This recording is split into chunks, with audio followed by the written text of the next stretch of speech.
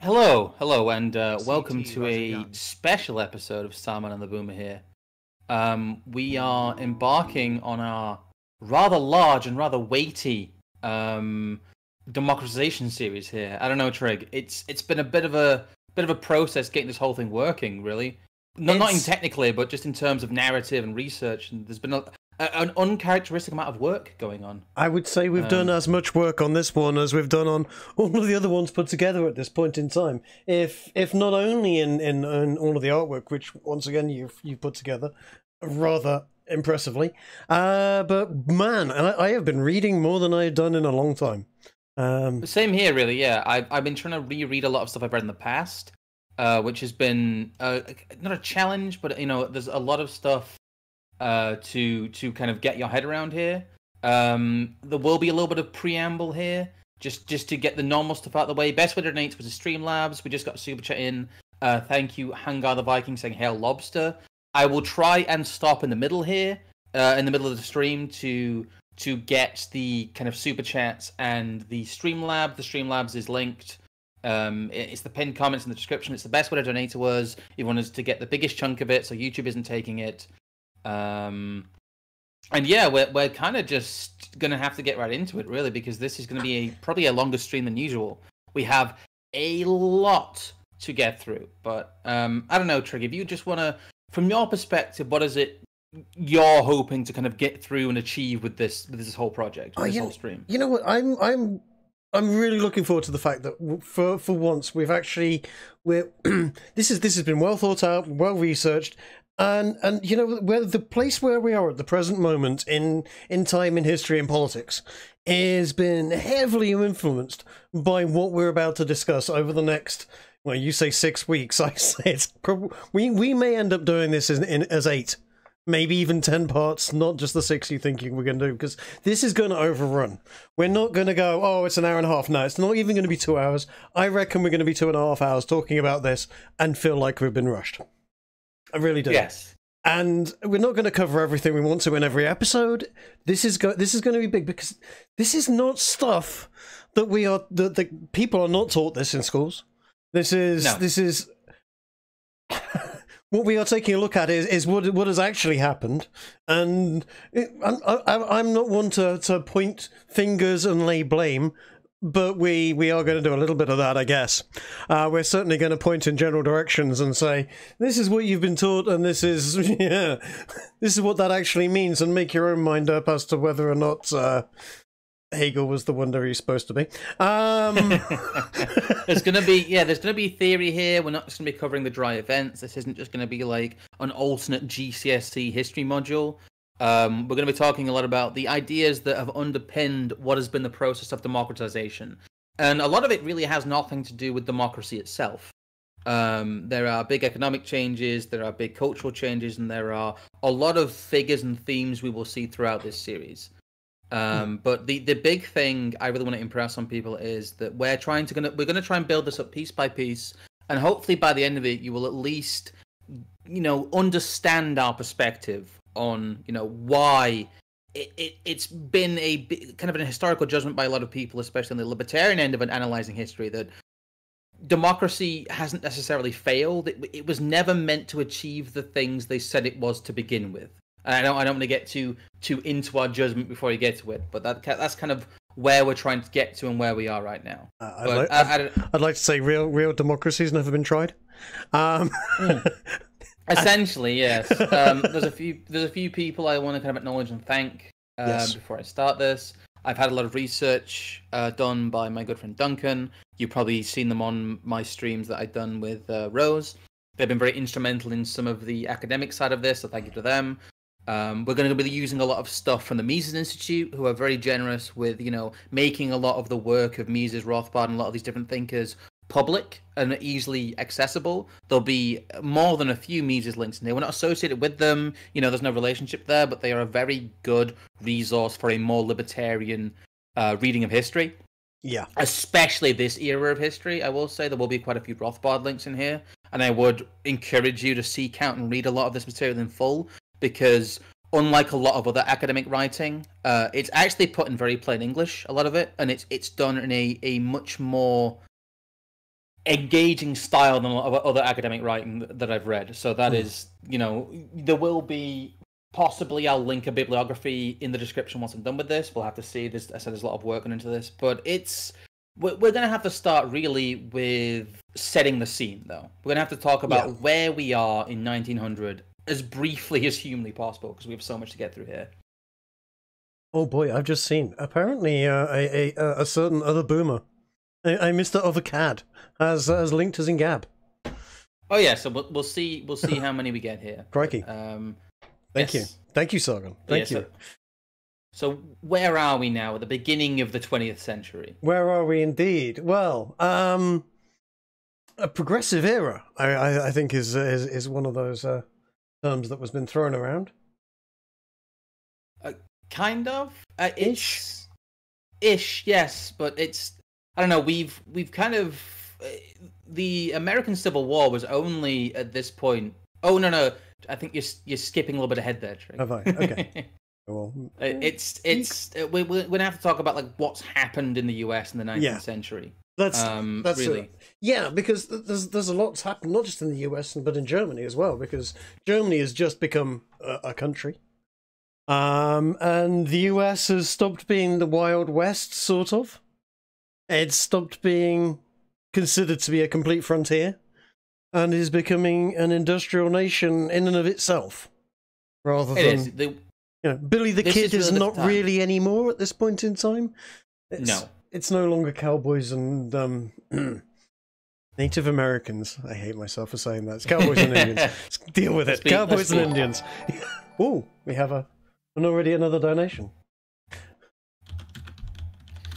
Oh yes, we do. Thank you very much for that. We have a donation here from Obsidian Hydra. Thank you for the $2 there. We'll bring Archon if we can at some point. I'm not sure about that, but like I said, we have a huge amount to cover here. So yeah. Like I said, the American Civil War only ended in 1865, so that was 35 years ago. That's like the 80s to us. So you kind of have to keep that in mind when you're really here in 1900 at the beginning of this period, that the US is still kind of in its post-Civil War state in mindset in many ways. And you have to realize what a distance you are from the Industrial Revolution here. The USA still has a frontier army. They don't have a well-equipped army. They still use muzzle loaders. Yes. And yeah, they are still really out there patrolling a lot of this, land that is they are still damping down the last of the Indian resistance, Native American resistance. Let's be more generous. Yeah. I mean, yes, you're absolutely right. That's it. There were still tribes of Native Americans roaming around. You still had very much a cowboy attitude across the whole of the Midwest. Cattle herding was a big thing, and yeah, Samuel Colt was taming the West. In the same way, in some respects, to, as I said, Germany was just being pulled back together or together. Yeah, Germany it was like 30 odd states. It was a bunch of despotic states sandwiched between the two superpowers of Europe, Austria and German and France. And that's the only time you're ever going to hear me call France. You have Bavaria, you have Prussia, you have Hanover, and you have a lot of the 19th century German stuff is in separate states. And you're right, it's only just codified itself as a country. Yeah. We won't really be able to cover Germany at all in this first part, unfortunately. No. We'll have to pick it up really once we get to World War One. But that is the state of play in the US. Really, you have just come out of this frontier era. The last frontier has essentially just disappeared in the US, whilst on the East Coast they have been, dabbling with, large-scale banking, investment banking. The railroads have only really just joined up the East and West Coasts. It really is the time that America has codified itself as a full-fledged modern industrialized nation, and it has only just happened now. Yeah, and it literally only just, I mean, as you said, it's like the 90s and 80s is to us. I mean, that's like when South Park started their run of cartoons. It really is a very short period of time. Certainly Yes, within people's living memories, well within people's living memories. In fact, there were people that were fought in the Civil War that would then go on to fight in the First World War. They would have been yes. at the old edge of it, but they would have been the old war horses. Certainly could have seen both actions. There were people still alive, very much people still alive who fought in the American Civil War. Yes. Yeah. Very much people still alive. And you have the same kind of crossover era in Britain as well. You have Queen Victoria isn't dead yet. Yeah. In 1900, she dies in 1902. She's in ill health. Really, the Victorian era is winding down and coming to an end. But Queen Victoria is still alive in 1900. Yes. And really, the empire is at its height and starting to wane. Yes, you've got the Boer War going off. You've got a young Winston Churchill running around making comments about nothing so exhilarating in life as being shot at with no effect, because he was a madman and people would shoot at him and he basically gave him a bit of a woody. But Yes. there'll be more on Winston Churchill later. But There'll be much more on Winston Churchill later, yes. Probably not so much on Winston Churchill today, but he is just finding his feet in the world at this point. And it is worth pointing out that Winston Churchill was a warrior statesman, so to speak. Sort of. He was, Ish. yes. A bit. Entering into this period, you have I think the UK has a conservative government, and going forward, it really is in a bit of a holding pattern from the Victorian era, really. But it's starting to have to, like I said, you mentioned the Bulwark, it's starting to have to grapple with some of the effects of industrialization. And really, a lot of it is, as well, a lot of its thinking, and we'll get into this, is to do with the empire. There is a real shadow of the empire over the UK, because it has cost them quite a lot, but it also has gained them quite a lot. And there's a lot of unsurety about that. You're going to get that one up, Trig. It's a case of the beginnings of what would have been considered modern globalism in many ways is in this era. There's something I want to talk about. I'm hoping, to really communicate the fact that a lot of what we'll see in Britain, especially, as it grapples with the empire and its height and eventually its loss, is that the imperialistic instincts of people like Cecil Rhodes, we'll probably talk about him in a sec, but the imperial instincts of those people end up turning inwards.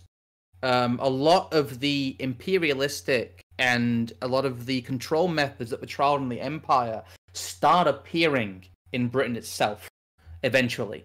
You end up in a state where you have really the paternalistic ideas of the elite throughout all this whole period. Really, is that the empire is a huge weight on it. It's a huge weight on the minds of the English, ruling class. And as they start to realize that they can't hold on to it forever, that's really starting in this period. By 1900, the cracks are beginning to show. There is already a lot about Irish home rule, as we won't be able to go into it in detail, but that does start cropping up during this period. And I think there's an article here we have. I've never heard of them before, but it's a place called Electric Liberty. But they have a couple of paragraphs here which really sum up what Cecil Rhodes wanted, and kind of his death kind of underscores the end of the great imperial expansion period of Britain. Yeah, if you ever get the chance, read some of the stuff in his last will and testament, because he basically goes into the idea of the Round Table. He talks about the I think it's the Milliner Society, and he goes into the fact that he thinks that not only should the British rule the world, but they should retake America. It's all this kind of like grand wankery. But Cecil Rhodes was incredibly influential. Yes. I don't know. You know quite a lot about Rhodes, I'm sure, as well, from your education. I know a little about Rhodes. Yes, and you know what? To a degree, he had managed to create in Rhodesia the breadbasket of Africa. It was ruled very, very well, governed, but he was very much a globalist, and he'd got this idea of the whole world under a British leadership almost, but that it would be a glorious United Kingdom of Earth almost at that point. Yes. And how can I put it? big dreams. Probably would have led to the same sort of horrific mess we've got in at the present moment. But it is worth, doffing a hat in some respects to him. But at the same time, nasty, nasty. I'm making judgments. Secret societies with the purpose of expanding influence across the world. Well, is something we've spoken of before. Go on. Yeah, Cecil Rhodes was a white supremacist, globalist, fantasist bastard. He was. When they talk about the fact that Rhodes was, he was. But a lot of the people of that age were. Guess what? People in the past were kind of shitty, especially people in power.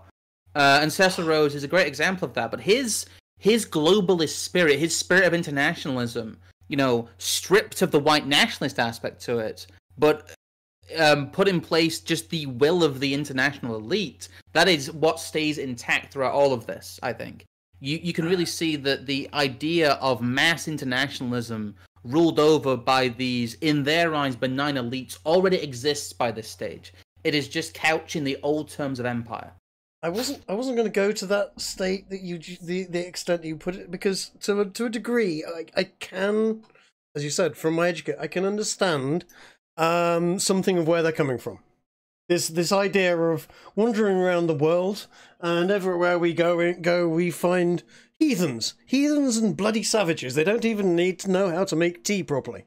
I mean, good God, the Americans tried to turn the water into tea in 1773.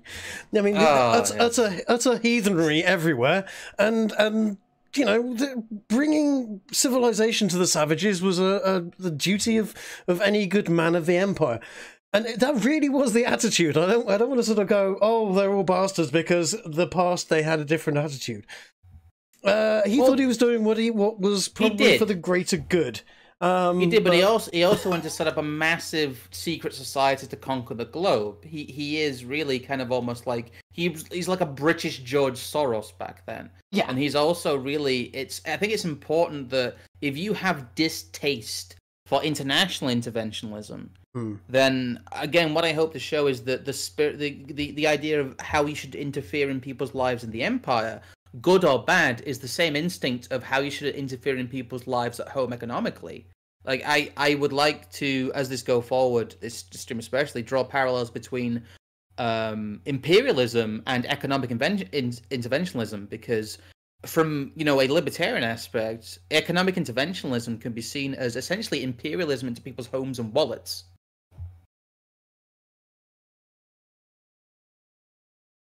Yeah, and you know what the empire as well is a lot. The empire was not the source of wealth to the United Kingdom that the people think it was. It really wasn't. It actually cost us a huge amount. It's the only thing that in peacetime ended up justifying, or in their eyes, justifying an income tax. Yeah, we'd had sporadic income taxes in the late 18th century and during the Napoleonic Wars, but they'd been begrudgingly put back in place, I think, in the mid 1800s to try and support the empire. Yeah. At this stage, by the way, America doesn't have an income tax at all. Mm-hmm. They do a lot of, and Britain has minimal income taxing, and most of their taxation comes from tariffs. Yeah. Yes. Again, I'll probably talk about that a bit later, but a large part of the income of the public purse is due to imports and exports. It is worth saying, yes. For the longest time, it has only been the last 100 years or so that any countries really, well, certainly England and America, have needed an income tax of the general populace to run the country. The countries will run just fine without clobbering the pockets of the general sort of populace every time they get a paycheck. Well, we'll talk about this when we get to the actual liberal reforms, but the numbers we're talking about here are very low. Yeah. Oh, yeah, extraordinarily low. It got a lot higher during the Second World War and afterwards. But yeah, extraordinarily low back in those days. These days they seem to think the government is due half of everything you earn almost. We're talking at this stage, I think it's like 3% income tax on incomes over like the equivalent of £180,000 a year. If you're a normal person in the UK in this period, you don't pay income tax. The government has nothing to say about what you earn. Yeah. Nor should it need to. It's Nor should it need to. no.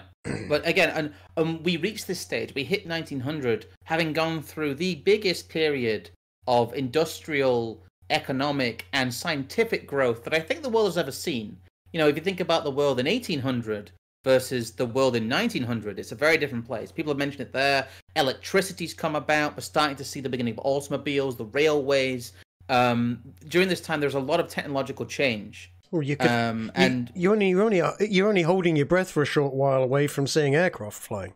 In the early 1900s, and as you say, 100 years prior to that, it was horse and carts. It was horse and carts, and you know, cows and horses pulling your plough through the fields. It really was, and we'd been at that particular point for hundreds of years, thousands of years, in fact. Yes, we had. Right up to the Romans, we really hadn't progressed very much in terms of technology. And then suddenly you've got steam trains, you've got cars, you've got electricity, and the world is cartwheeling from this. It is. It also fills people with the sense of new ideas. You end up with some periods like this. In the 1900, you've just changed century, and there's a lot of kind of early futurism going on here as well. A lot of people are really looking forward to what this next century and next decade is going to bring them. Also, sorry, just a couple of super chats here. Thank you guys. Neil Morgan, $10. Thank you guys for doing these streams. I've learned a lot from you guys, and I can't thank you enough. Question: if Chauvin gets acquitted, will the Boogaloo start? I don't think so, unfortunately. No, but we'll see. Sadly, I think the Boog is becoming, or always was, merely a meme. I hate to say it. And Proper Horror Show, thank you. I know we've been discussing this a little bit in the background. You've been looking forward to this. 777 Lisp check. Thank you for that one.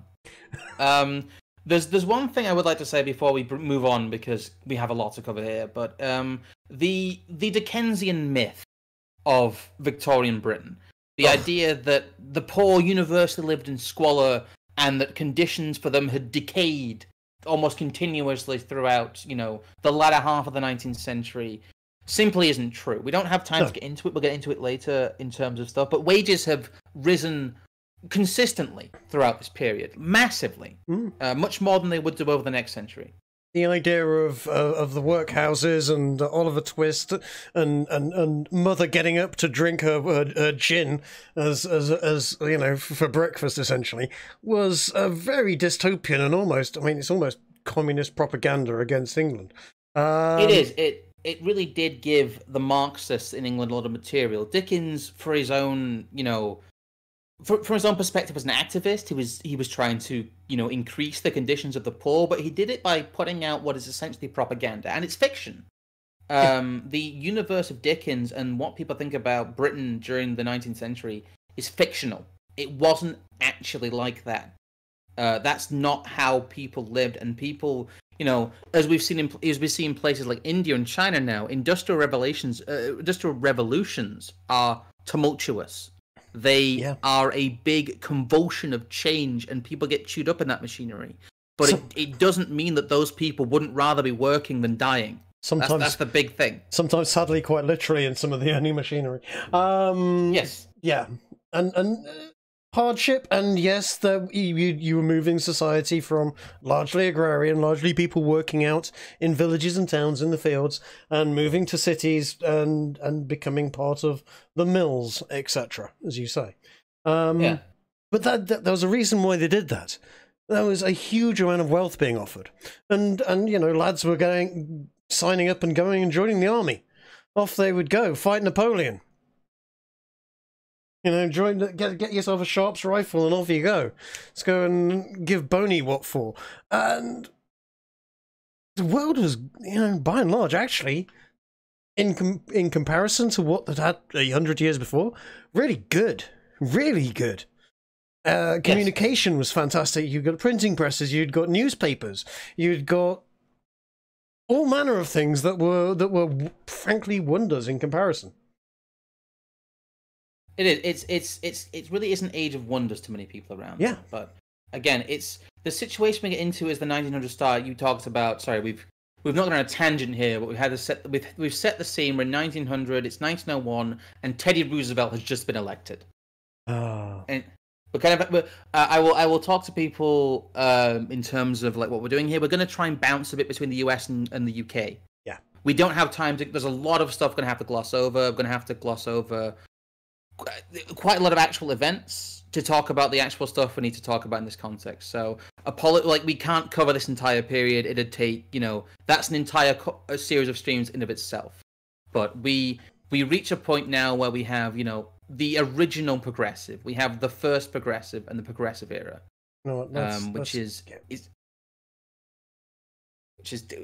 good old Teddy Roosevelt. Yes, he's a man. He's a legend. And he's almost, I mentioned it off air, but he's almost like a Trumpian figure at the time. Yes, he's kind of version 0.5 Trump.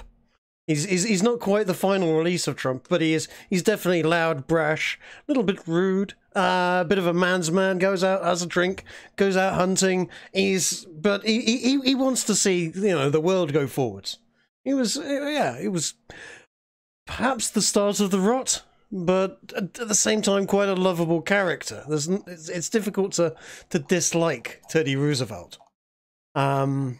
No, he is a likable character. He's good at being a myth, but we're actually going to be glossing over some of his more positive aspects, I'm afraid. But he did have a lot of positive aspects to him when it came to being the president. He was a good showman, he was a good salesman, and he was a larger than life character. But that self-aggrandizing and that kind of myth-making is really kind of a little bit of where he started to nibble at the edges of the Republic, let's say. There was a lot of stuff there. We'd just come out of the age of the cartels and the Rockefellers and the Carnegies and Standard Oil.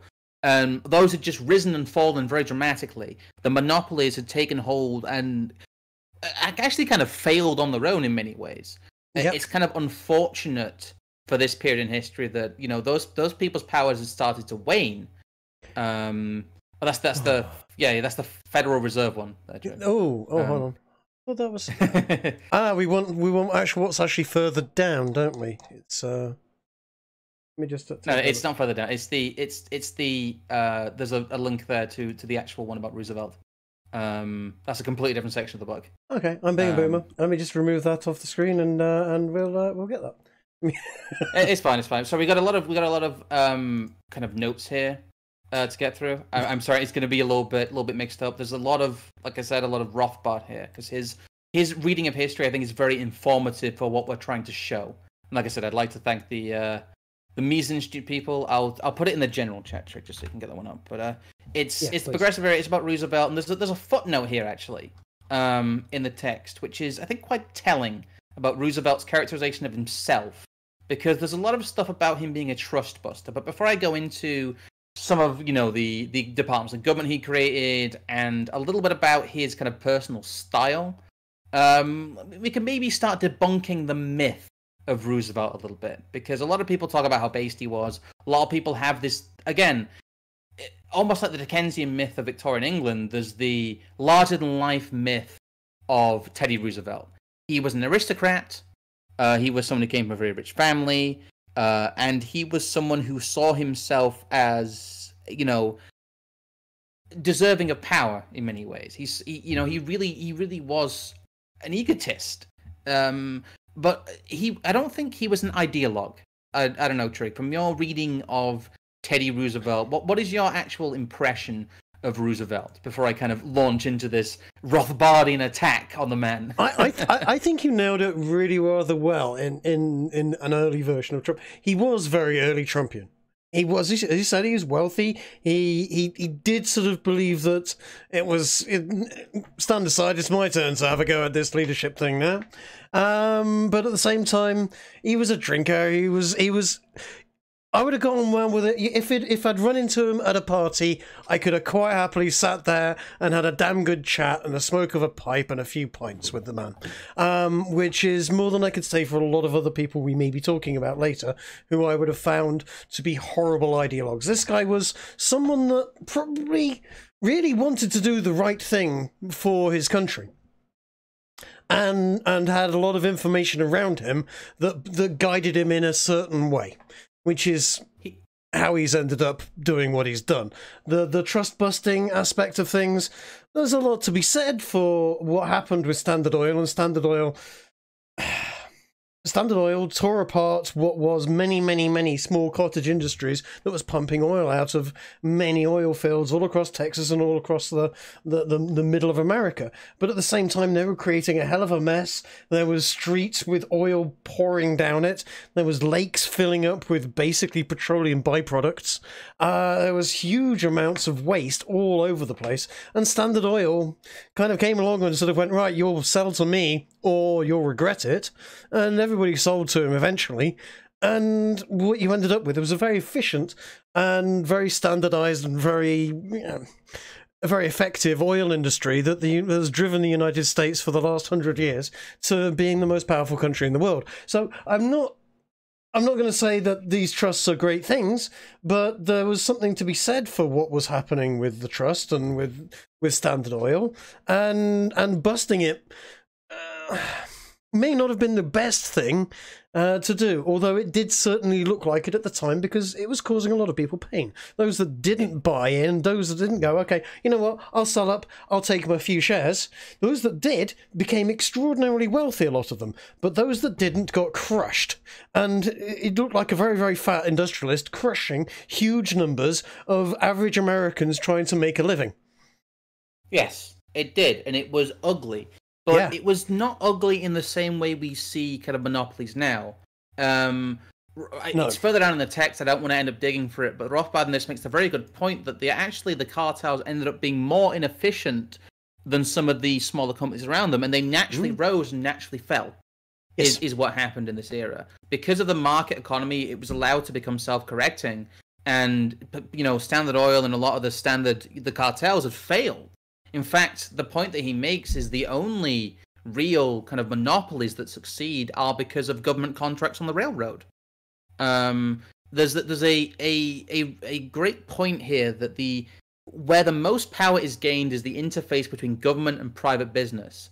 And we're going to go into the ideological underpinnings of it in a little bit, but Roosevelt saw himself and the government crucially as being the people who need to intervene. He was an interventionalist, and that is really the big difference here. And again, the Progressive Party was populist. It borrowed ideas from both the Republicans and the Democrats, as you've probably seen on screen for a bit there on the link. It talks about trade tariffs and free trade being kind of the big difference between the two parties economically at the time. Yeah. And Roosevelt took a bit from each. He wanted to balance tariffs with, taxation and trade and Wall Street. And he really just took up the populist causes of the age. He wanted to give the people what they wanted, and he wanted to be loved. But I don't think he was actively evil, and I don't think he really abused his office in the same way some people later will. I think the biggest criticism of him, if we look down here, I think it's like footnote number 54 or something. There's a lot of editor's notes here, but it goes on to say that Roosevelt's characterization as a trust buster has been greatly exaggerated. In the entire 7.5 years of his presidency, only 44 antitrust cases were initiated, with almost 10 against actually large companies. Although he initiated more than his predecessor McKinley under the 4-year presidency of his successor Taft, 80 suits were initiated. So Taft, actually, the big fat guy, is a bigger trust buster by almost double than Roosevelt was. His image in the modern age is a myth in many ways. Well, Taft was kind of trying to do what Roosevelt had done. He'd seen it as a trend, and Taft was trying to smash anything that looked even remotely like a monopoly. Yes, he'd seen it as a well. Also, the Republican Party during that period. We're not really going to cover Taft that much, so we can probably talk about it here. They were losing a lot of power in that area. In 1909, when Roosevelt leaves office, you have the 4-year presidency of Taft, and the Republicans are on a massive defensive to the Democrats, and they are looking to do anything that will win them votes. And trust busting was kind of the popular issue of the age, but it picks out here, and the biggest criticism really of the trust busting of Roosevelt was that he picked winners, and he aligned himself very, very closely with a figure we'll see throughout this, really, and the subsequent companies that he owns is Mr. Morgan, Mr. J.P. Morgan. Jean-Pierre Point Morgan. Oh, yes. Boy, can I go on about him. Yeah. J.P. Morgan's an interesting character and well worthy of some serious investigation by itself. I personally don't particularly like him because, well, J.P. Morgan sided with Edison in the great Edison versus Tesla technology wars.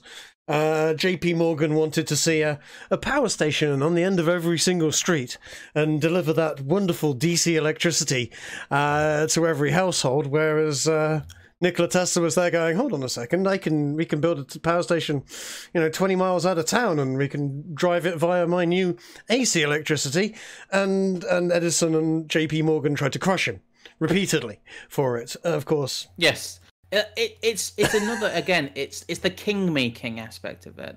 And so the editor's note at the end of this goes on to say that Roosevelt's bad trusts were basically non-Morgan trusts, such as Rockefeller-controlled Standard Oil or the Harriman-dominated Union Pacific Railroad. Conversely, Roosevelt's good trusts usually turned out to be big Morgan-controlled companies, such as the U.S. Steel, International Harvester Corporation, etc. Because U.S. Steel persisted and became semi-governmental for a long time. Yeah. No action was taken against either of these giant concerns, partly because of Roosevelt's implicit trust in Morgan-backed firms and the quiet, although highly effective pressure applied by such influential Morgan men as George W. Perkins and I think it's Albert H. Gray, board chairman of U.S. Steel Corp.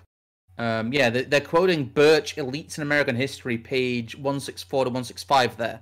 A little bit of academic notes here for you, if you're trying to keep up there. But that is what Rothbard has to say, and some of the guys at the Mises Institute who curate his work have to say about Roosevelt, that he essentially picked winners. Yeah, and that is what the role of an interventionist government ends up being in this period. That even though I think Roosevelt was as good as you can get with human nature factored in. He was self-aggrandizing, self-interested, but he was a person, and he was a person who wanted to be loved. Yeah. And I think he was almost kind of a best-case scenario for an interventionist, in that, yes, he was self-interested, but he wasn't actively ideological, and he wasn't actively evil. That is the best thing I can say about him from this perspective, really. Yeah, Roosevelt definitely not evil. The picking of winners as well. It's not great. It's a bit like sort of imagining the current Monopolies and Mergers Commission kicking the living daylights out of, say, Linux and Unix platforms, whilst letting Google and Apple and Microsoft do their thing. They kind of do. Which is exactly kind of what's going off. Yeah, exactly. A bit of a disgrace. But it is what it is, and that is the way history always seems to pay out, is the ones that are... the winners that have been picked tend to win. I'm not saying it's good, I'm not saying it's bad. Well, no, I am. I'm going to say it's bad outright, certainly for free trade. But it's what happened. And that's all there is to it, really. It is. It's a damn shame, to be honest. But the thing is, he also inserted himself in a lot of issues at the time, which again Rothbard argues were overblown. I'm kind of going a bit long on time here on certain things, so I'm going to try and move along a bit quickly. But Teddy Roosevelt, he created the Bureau of Chemistry, which later became the FDA. I think that was for drug purity. There was a big drug purity panic. And he was not keen, and he didn't have faith in industry's ability to self-regulate. Well, bear in mind, this was back in the days when drugs were largely unregulated completely. Yes. We were talking about a period of time. The Victorian era was often labelled the Great Binge. Even as far as the First World War, you could pop into Boots, which is a big group of chemists in the UK. I don't know if it goes elsewhere, outside of the UK and maybe a bit into Europe. Boots the chemist, big pharmacy all over England. You could wander in there and buy your little Tommy, who's gone off to fight the war and go and give what ho to the Bosch. You could send him a package of a bit of heroin, a little bit of cocaine, and a sidekicker of speed in a nice little package, all put together by Boots.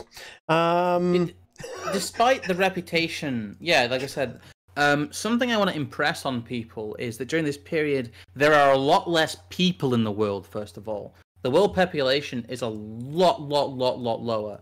Yeah, I found out the other day that the year I was born, the world population was 4 billion. The population of the world is currently 7.8 billion, and that's in my lifetime. How many people do you think were alive, best guess, in 1900? In 1900, best guess, working on the figures that I've just sort of said, if it's doubling every 40 years, it would have been 2 billion, maybe 1.5 billion people, maybe 2 billion people back then. Yeah, you are dead on. 1.6 billion people. Yeah. Rising to, I think, about like 1.8 billion when we get to the. Considering we were 8 now, that's like if you take a room with 16 people in it, remove 14 of those people. That's how populated the world was back then, in comparison. Yes. That's how much more space every person had. It's ridiculous. Yes, it is massively different to the world we see today. Yeah. And like I said, there was also a lot less laws.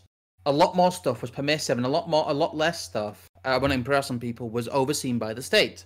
Mm-hmm. We'll go into this. Is pre-Federal Reserve. This is pre-FTC. You know, all of these things are new, and the idea of state interventionism to this degree is new. It is really just being trialed.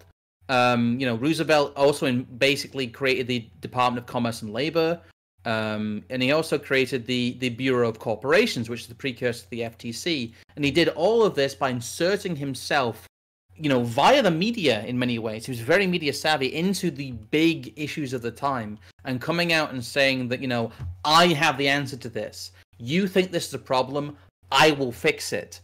And as a politician in the US, that was actually relatively new. There had been a big effort, really, with the reading of the way the founding fathers intended the US to be, that politicians shouldn't really do that, especially the president. He didn't actually expand the power of the president a huge amount, but he did extend the scope of American bureaucracy to be more love. He basically said to people, all these problems, the government has an answer to them. Yeah, which is somewhat of an antithesis to myself. I've always said, whenever a government asks for power, no matter how wonderful and great you may think the government is now, remember that government might change in 4 years' time, and you may have some horrendous government that wants to abuse those powers, and you've just given them all the tools that they need. Never give tools to tyrants, as I would more sort of succinctly put it. And that is what has happened at this point. America, being a great libertarian state, founded on libertarian ideals, has suddenly forgotten all of this and suddenly kind of adopted the state as a new god. Just to a little degree. Not quite. Yeah, but largely, I think, maybe a daddy. Almost mum and dad state. All of a sudden, yes. we're looking to the state to be our parents at the beginning of the 1900s. Well, I just wanted to get into really the state of things here. Another point I think I forgot at the beginning was that I think in both the US and the UK, it was only really land-owning men.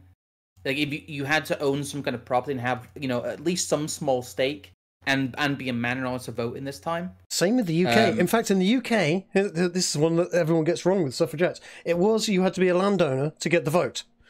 There was nothing in the UK's laws that said you couldn't be a woman and own land, and if you would, you owned a vote. Women had the vote before the suffragettes in the UK do not let anybody tell you otherwise. What the suffragettes did was actually empower a huge number of just working class men and women to have the vote. It really... They thought it was votes for women. It was votes for men as well. They did wonders. Again, this is something that we're getting. This is something that we'll cover probably during the First World War, because that really is kind of one of the punctuations of it. But the institutions of democracy really, they're in their infancy, but the power to the people aspect of it already exists, even without really many ideological underpinnings here. I think that Roosevelt largely just followed his instincts. He was not an ideological progressive, at least in my reading of him, really. He was the first progressive, but he wasn't someone who was ideological about it. He was pragmatic, he was charismatic, but he was not somebody who was trying to make himself king. But I don't know, things start to go wrong a bit after here, but before we get to some of the worst points of this era, really, in terms of... the institution building, we need to look at the ideological underpinning of where all this is coming from. Are we the H word? Yes. It's again, we're getting into political theory territory here, but a lot of the economic interventionism of this new age is prefaced on the ideas of Hegel and Hegelianism, and that word is thrown around a lot.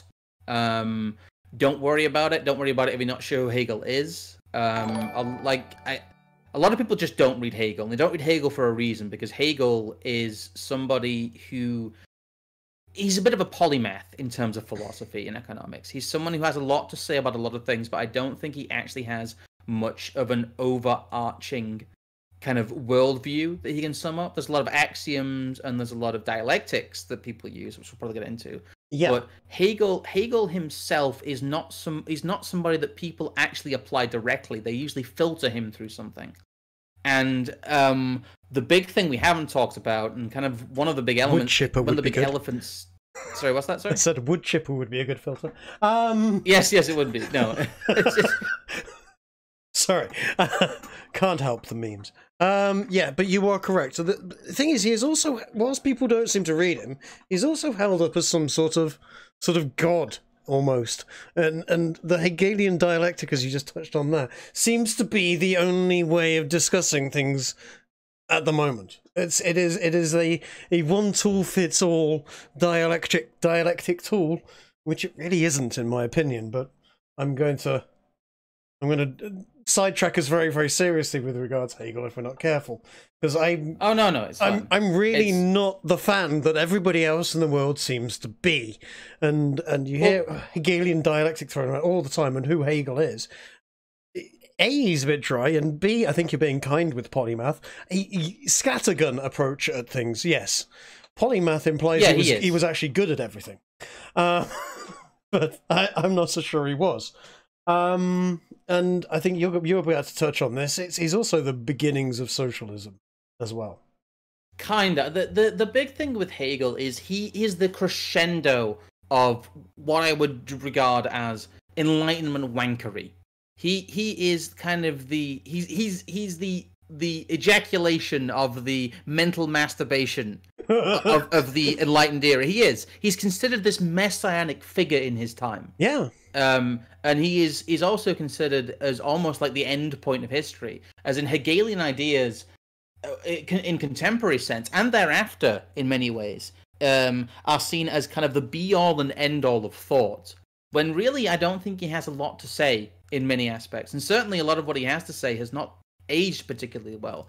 Like I said, that's why people filter Hegel through Marx. Marx and Engels quote Hegel quite a lot. Hegel is the mortar that they use to patch up the ideological and in a sense metaphysical failings of Marxism. Marxism doesn't have a lot to say without Hegelianism. That is the we're using a lot of big words here, and people might get slightly confused, but Hegel really is a darling of 19th century kind of the start of one world socialism thought, really. Yeah.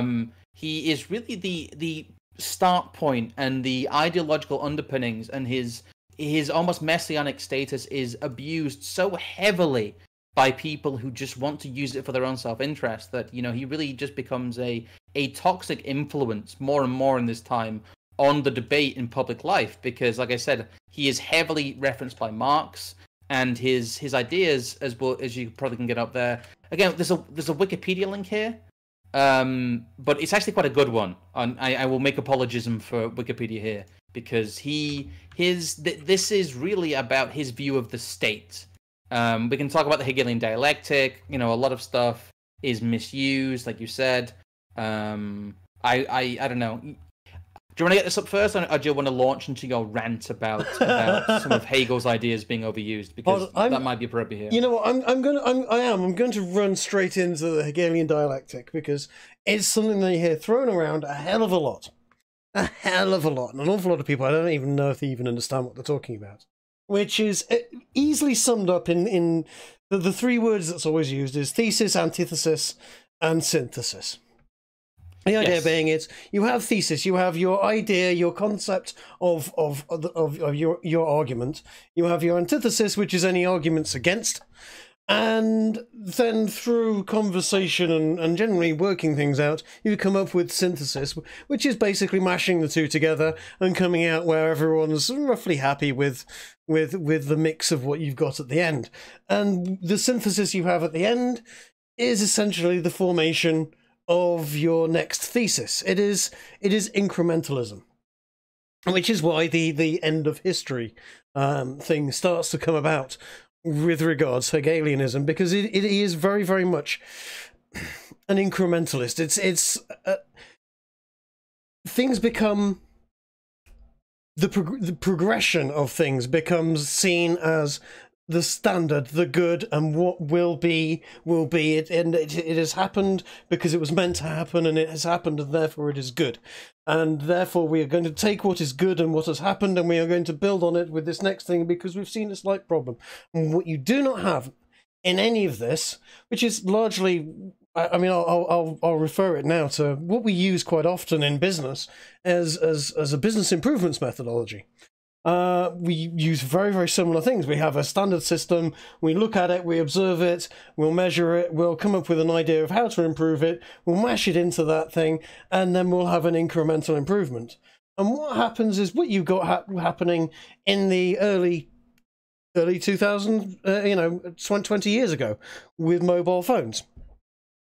Motorola was leading the market, doing exactly that, incrementally changing and building up phones beautifully, and they didn't see disruptive technology coming around the corner, because they're too busy looking in at themselves and discussing where next to slightly improve things, and Apple came along and ate their lunch.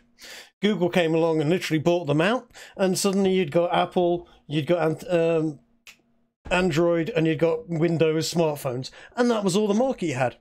Other smartphones, other phones had gone. They'd all been annihilated. Nokia, Motorola, etc., all dead. And it is the issue is it's incrementalism. It's because of it's because of this incrementalism. There is the internet, and what we have got today and what has happened now is going to eat the lunch of the Hegelian dialectic. This is what we've got now. What has happened with over the last 100 years has been Hegelianism. It has been incrementalism, slowly but surely, and it's caused wars. It's caused horrible, horrifying genocides over and over again in Russia, all over the world, in Germany, countless times, because they've somehow followed this terrible, terrible system and not seen the big change coming around the corner. Well, if you want to get the link up there, the Wikipedia one, his view of the state is extremely influential too. He has an idea. His idea, he put out a very influential book called Elements of the Philosophy of Right. In it, he talks about this incrementalism, which you talk about here as well. His, not only his theories, but on kind of the way you construct thought, but his theories directly on the state were that what happens is that there is a higher totality of world history, as he describes it. The biggest problem with Hegel is that he is a determinist. He believes that there is a march of history, as we will get into at the end of this. He believes that what happens for a reason and always will happen and is incrementally moving upwards. He believes in the, you know, the refinement of systems of the state will always lead to more freedom, which in itself is a nonsensical thought. They don't have a direction, they don't have a thought, but he's a determinist. Yeah. If you look, I think it should link to where it says state there. There's a quote here about the state, where, yeah, Hegel's state is the final culmination of the embodiment of freedom. The state subsumes family and civil society and fulfills them all. All three are called ethical life. The state involves three moments, the Hegelian state. Citizens know their place and choose their place. They both know their obligation and choose to fulfill them. An individual's duty is to be a member of the state. The individual has substantial freedom in the state. The state is objective spirit, so it is only being a member of... Yeah, it is only through being a member of the state that an individual itself has objectivity, truth, and ethical life.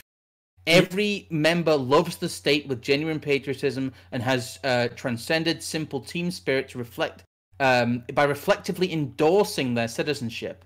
You'd never guess he was German, would you? Yeah, he is somebody who believes categorically that ethical freedom and human freedom can only be expressed through the state.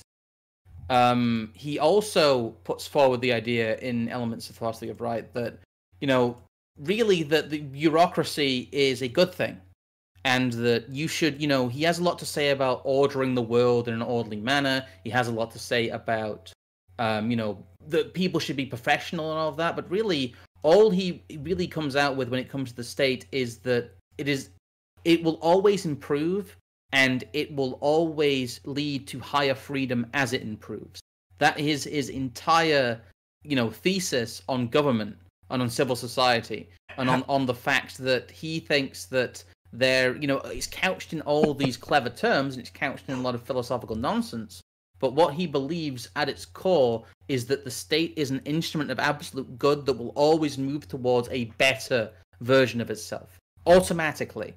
You know, I almost wish Hegel was around to see the last century and the nightmares that the state has brought upon itself and its neighbours, because I wonder if it would change him, because this whole idea of the greater the state, the greater the freedom is mind-melting for me. I nearly fell off my chair in laughter and despair at that phrase.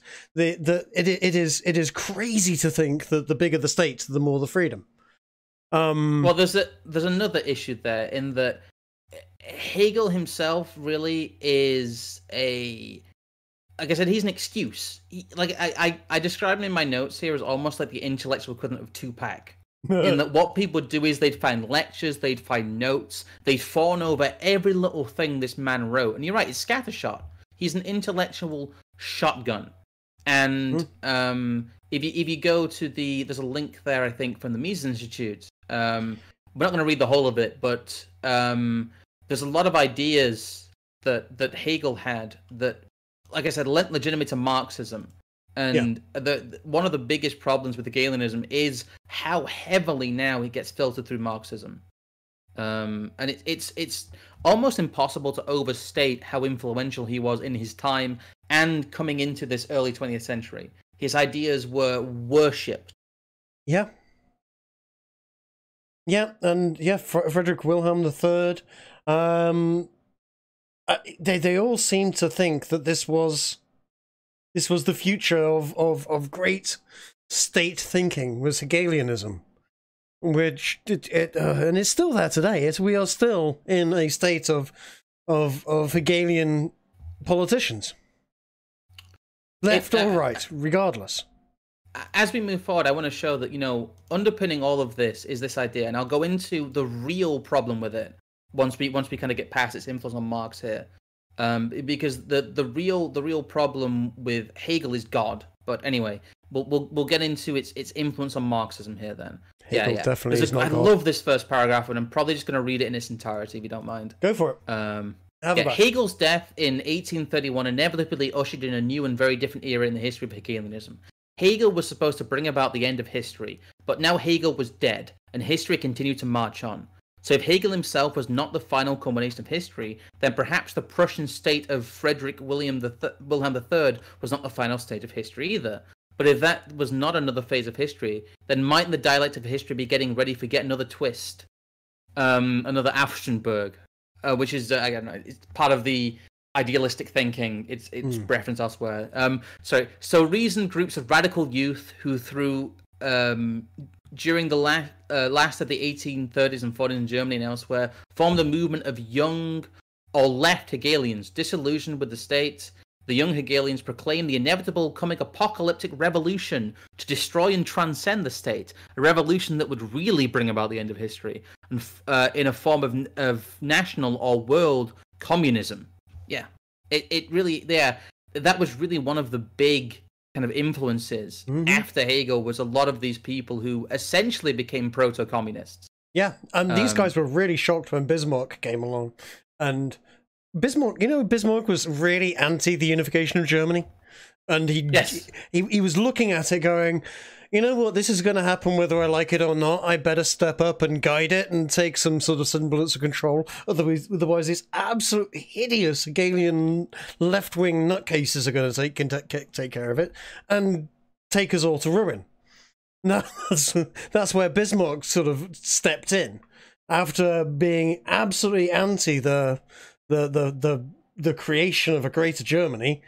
Because of these people, these exact people, he stepped in and formed Germany in his own image, sort of. He did, yes. He kind of had to, but it's almost like it becomes like, it's almost like a mind virus. You get these ideas of, the trajectory that history is supposed to take. You get this idea of, almost like I said, a messianic drive within yourself, and all of this really is because, if you want to go back to the other Hegel screen, where I list some of the aspects of him, it's because he is a Protestant determinist. He is a man who believes in theological planning.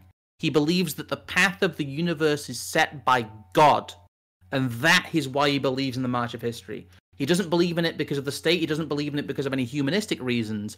In fact, Hegel himself says that all things exist because God holds them in his mind. And that really is kind of the entire foundational problem with a lot of the thinkers we'll come across here, that they couch the fact that they think history has a trajectory to it, that there is a beginning and an end, and we are moving through that. They couch it through the authority of God. Yeah. Yeah. And really, all Marx did, as you said earlier, to me, all Marx did was essentially scratch out God and write in proletariat state. And, even as late as the 1870s and 80s, there were still Christian socialists who said that that this idea really descended from God, and that you had to bring about this end of history, this proletariat state. That history was not only inevitable, but you could learn the future from studying the past, is what Marxism says. That you can study, class struggle, all things through class struggle. He talks about class struggle and the proletariat in the way that Hegel talks about theological struggles and God. The two are one-to-one. And what you see here is that the thinking of Hegel, the thinking of Marx, and all the people who derive their thinking from what Hegel said are indulging in religious deterministic thinking. They are basically saying that history works because of God's plan. And it doesn't matter what you substitute there, that is still the line of thought they are taking. Even if you remove God from the equation, you are still subsuming to a higher power who controls the trajectory of history. And that, I think, to anyone who has any interest in objective reality, is nonsense. Mm. Sorry, I'll stop my Hegel rant now. But no, it's worth it, because we hear people talk about Hegelian. And the Hegelians and Hegelian dialects and all of these wonderful things that Hegel came up with, and very rarely does anybody actually ever go into any explanation of the man. And as you said, he was scattershot. He was all over the place, and none of it was actually very well thought out. No. Or at least in modern terms, when you look back at it now, it really doesn't feel very well thought out. It feels rather horrendous, actually. Like I said, it's the masturbatory ending, really, of the Enlightenment thinking. Yeah. He is not someone like a lot of people are asking. Well, what did Hegel actually believe? Good question. I've struggled to pin it down. He has a lot of different things to say about a lot of different kind of axioms, like you said. But he is not somebody who you can really derive a full worldview from. He is not someone who you can quote in absence of other thinkers. That's why he gets filtered through Marx so much. Yeah. Because he's not someone who has a lot to say about the modern world that doesn't involve, well, God did it. I mean, he came up with some interesting tools, as I said to you earlier. He came up with this dialectic system. It's a good tool, but it shouldn't be the only tool in the toolbox. When you need a screwdriver, you use a screwdriver, fine. But when you need a power drill or a hammer, you don't use a screwdriver. Sometimes you can throw out his dialectic and go back to Socratic method or Plato's dialectic or whoever. You can use other tools just because they have been, improved upon or changed, or someone's come up with a new tool doesn't mean the old tools are there to be thrown away. We have had democracy now in various formats for 2,000 years. And it's always roughly failed or come a cropper at some point. But the tools that have been applied all the way through this, there's no reason why we can't keep using different tools. We can't change tools and improve them. I think that's enough. I think that's enough political theory for now. We're going to have to... Don't worry, guys. We're getting back into the meat of the events. But we needed, that is necessary to talk about Hegel, because his ideas underpin a lot of what we'll see coming. And I think you'll start to understand some of the real logical, kind of implications of applying his worldview to the real world. Because, like I said, it is religious, magical thinking. And they just try and keep them in your mind as we go forward. That he is the basis of a lot of what these people think, and his thinking is religious thinking. Yeah.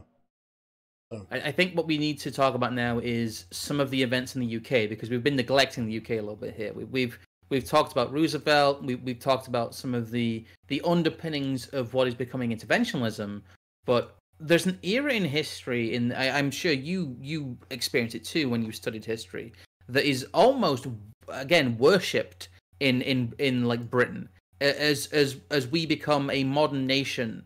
In traditional historiography, the liberal reforms are seen as one of the most good things a politician has ever done, one of the most altruistic things politicians have ever done. It's seen as the Marxist view of history in this. Really, the March of History view of it is that this was washing away the Dickensian rubble and the human sacrifice, essentially, of the Victorian era, and ushering in the first sparks of this great, more socialistic era. That is what I was taught. The new classical liberalism. Yes. Yes. Which isn't classical liberalism at all. But yeah. And then we had the People's Budget on top of that, and so on. Do you want the People's Budget Wikipedia? Oh no. Well, we need to go through really, because we've just gone over Hegel. Yeah. I don't know. Do you want to read this one, Trig? I can read this one. Yeah. So, New Liberals saw individual liberty as something achievable and only under favourable social and economic circumstances. In their view, the poverty, squalor and ignorance which many people lived made it impossible for freedom and individuality to flourish. New Liberals believed that these conditions could be ameliorated only through the collective action and coordinated by a strong, welfare-oriented and interventionist state. And yes, we see the beginnings of the British state at this particular point. The modern British state, certainly. The modern British state, yes. Which would, within 100 years be a bit of a mess, to say the least. But whose ideas do these sound like, Trig? Well, they do have a faint whiff of Marx in them. It's not surprising, because Marx was lurking around in London around these particular times and talking to people, and Engels was there with them, and there is definitely it's almost,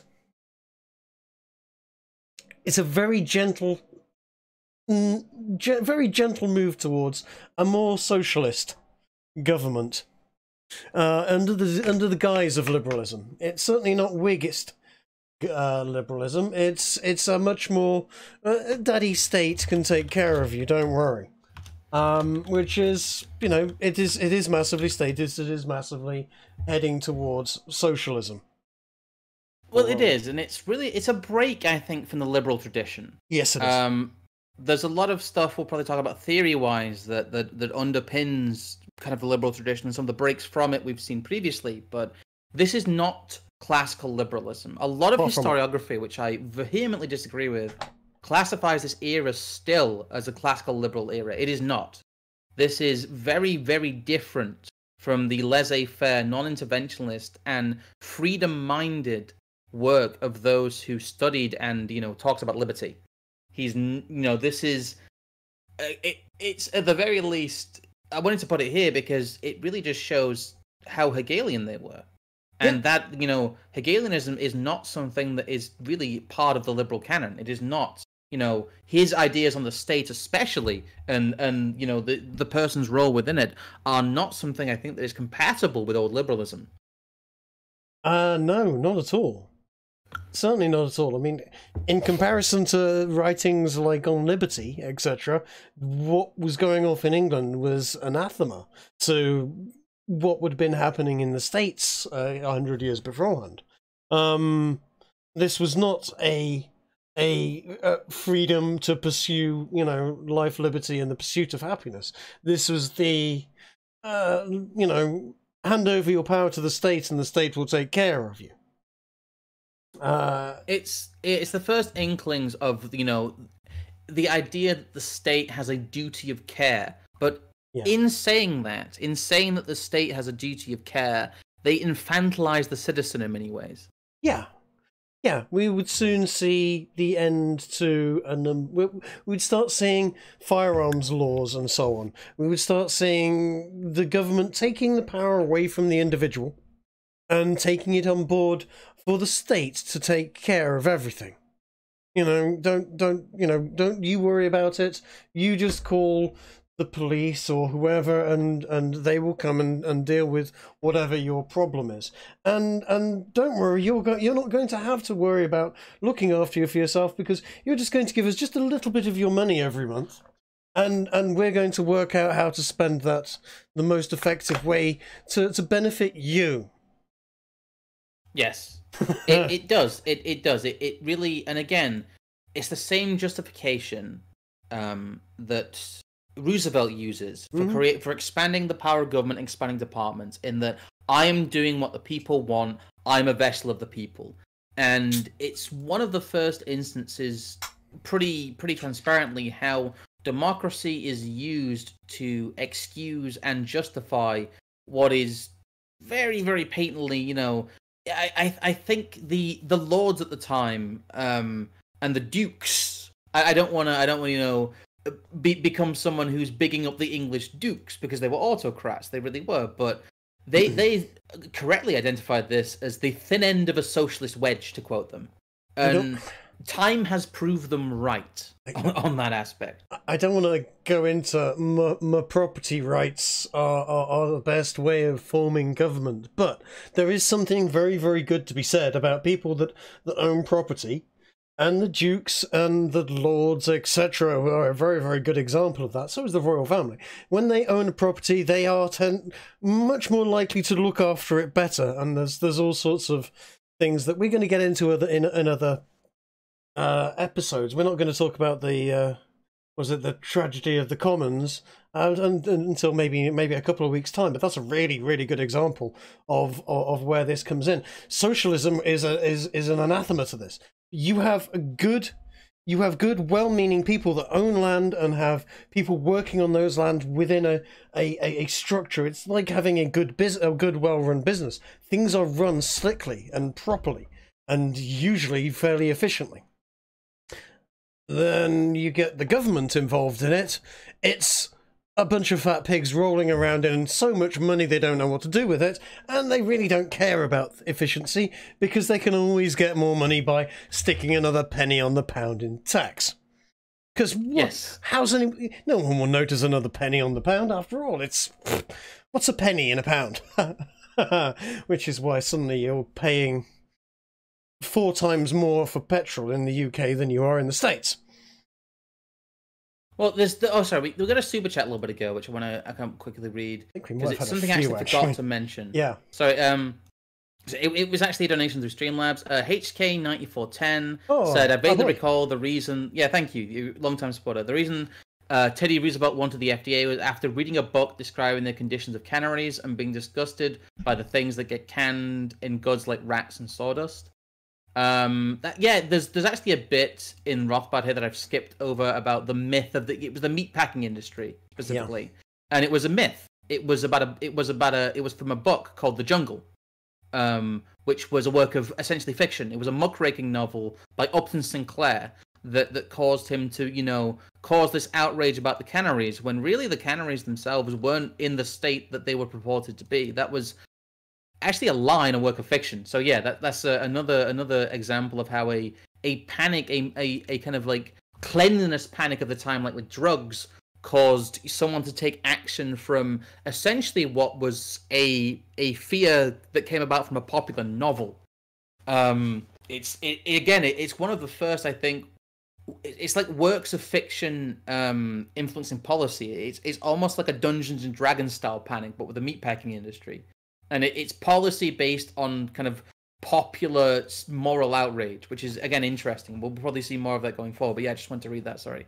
I don't know, Trig. Do you want to get into some of the meat of the liberal reforms now? We can do. Because we are getting a little bit long here. Good Lord, I just realised it's been an hour and a quarter already. I told you it was going to be more than 2 hours, man. Jesus, it's going to be a long stream. We could easily be going at this for a lot longer than that. There's a big phrase which is on the next slide over, which is the redistribution of wealth. And the real break, I think, with the liberal reforms and the new liberalism was the idea that the government should redistribute wealth.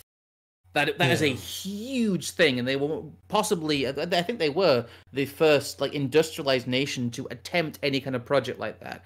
And that is pure socialism. I don't care that is pure socialism. Redistribution of wealth is a socialist project, and we will see how they express that. Like you said, the biggest thing in all of this, as you mentioned earlier, is the people's budget. Yeah, which we're going to bring up now. Here we go. The People's Budget 1909 to 1910 was a proposal by the Liberal government that introduced unprecedented taxes on the lands and incomes of Britain's wealthy to fund new social welfare programs. It passed the House of Commons in 1909, but was blocked by the House of Lords for a year and became law in April 1910. Yeah, as you were saying. Sorry. And I'm just saying, like I said, we're using Wikipedia here, but that's because I want to use sources people aren't really going to argue that heavily with. Because if anything, Wikipedia has a bent to the left. I'm trying to establish fact here. So I know a lot of people get uppity when people use Wikipedia, but honestly, I've been over these articles and they're actually pretty good. Yeah, no, this is relatively accurate, and yeah, as you said, you're actually way better off using the sources, as you say, from the left when talking about them and proving why they're bad, because they're not going to they're going to paint the rosiest possible opinion of what happened. It's not like we've already got enough Mises Institute and Rothbardian stuff in here who would put a more heavy right-wing spin on this and so on. And yeah, there's no problem with using Wikipedia for this. But we're going to start talking about David Lloyd George and his young ally, a chap who we've mentioned earlier and we will mention again later in other streams. Winston Churchill. Winston Churchill. The People's Budget was really a Lloyd George and Churchill project. Yeah. It is the culmination. The liberal reforms, there was stuff like free school meals, the Old Age Pension Act. They started basically what was national insurance and became labor exchanges, which eventually became like job centers. and unemployment benefits. That is what this was paying for. It was paying for a vast social program. Again, we don't have time to go through all of it, and that is very well-established history. But the big kind of back end of that was the people's budget. It was the kind of the use of what was begrudging income tax to fund social programs. That is the first time that has been explicitly done in a industrialized country. When we're not at the era that starts happening really in the US yet. They're ahead of the curve here really when it comes to, I guess, socializing a country and adding what would eventually become the welfare state. The people's budget was paid for, as you can see here, by taxes that were 3.5% on incomes less than £2,000, which is roughly equivalent to 225,000 on today's money. Yeah. And a higher rate of 1 shilling or 5% on incomes greater than 225,000. So these are really, like, if you look at it, these are minute amounts by modern standards. I would be very happy to go back to these sorts of rates. I'm just saying. Yeah, same here. Good Lord. Oh dear. These days you're talking 40% on anything over, what is it? It's about 40,000-50,000 pounds. Yes. It's horrendous. Most controversially, though, as they say here, was the introduction of a complete land valuation and a 20% tax on the increases on value of land when it changed hands. It was based on an American idea, which was kind of to get round income taxes, but the combination of income tax and land tax was something that the higher earners, the industrialists, and the people that felt like they had built this new Britain, it felt like that was an attack on their power base, an attack on really their incomes and the sovereignty of their property. Yep. The argument was that the government has no business taxing what you already own. It doesn't. Which is a compelling argument, honestly. It's not something that there was constitutional issues, and this resulted in it became, look at what they called it. It's called the people's budget. Yeah. Clearly an appeal to socialism. And again, what we find here really is the first instance, I think, in British history of the Gibbs, of people voting to enrich themselves in a way that they are presented as the state will give this to you if you vote for us. Yeah. It is essentially the first appeal to welfare in British political history, and they call it the people's budget. And underneath it is a very troubling shift. It's the start of a shift towards the state declaring that they have business in everybody's property. Yeah. And not just everyone's property, everyone's transactions. Mm. I own a thing.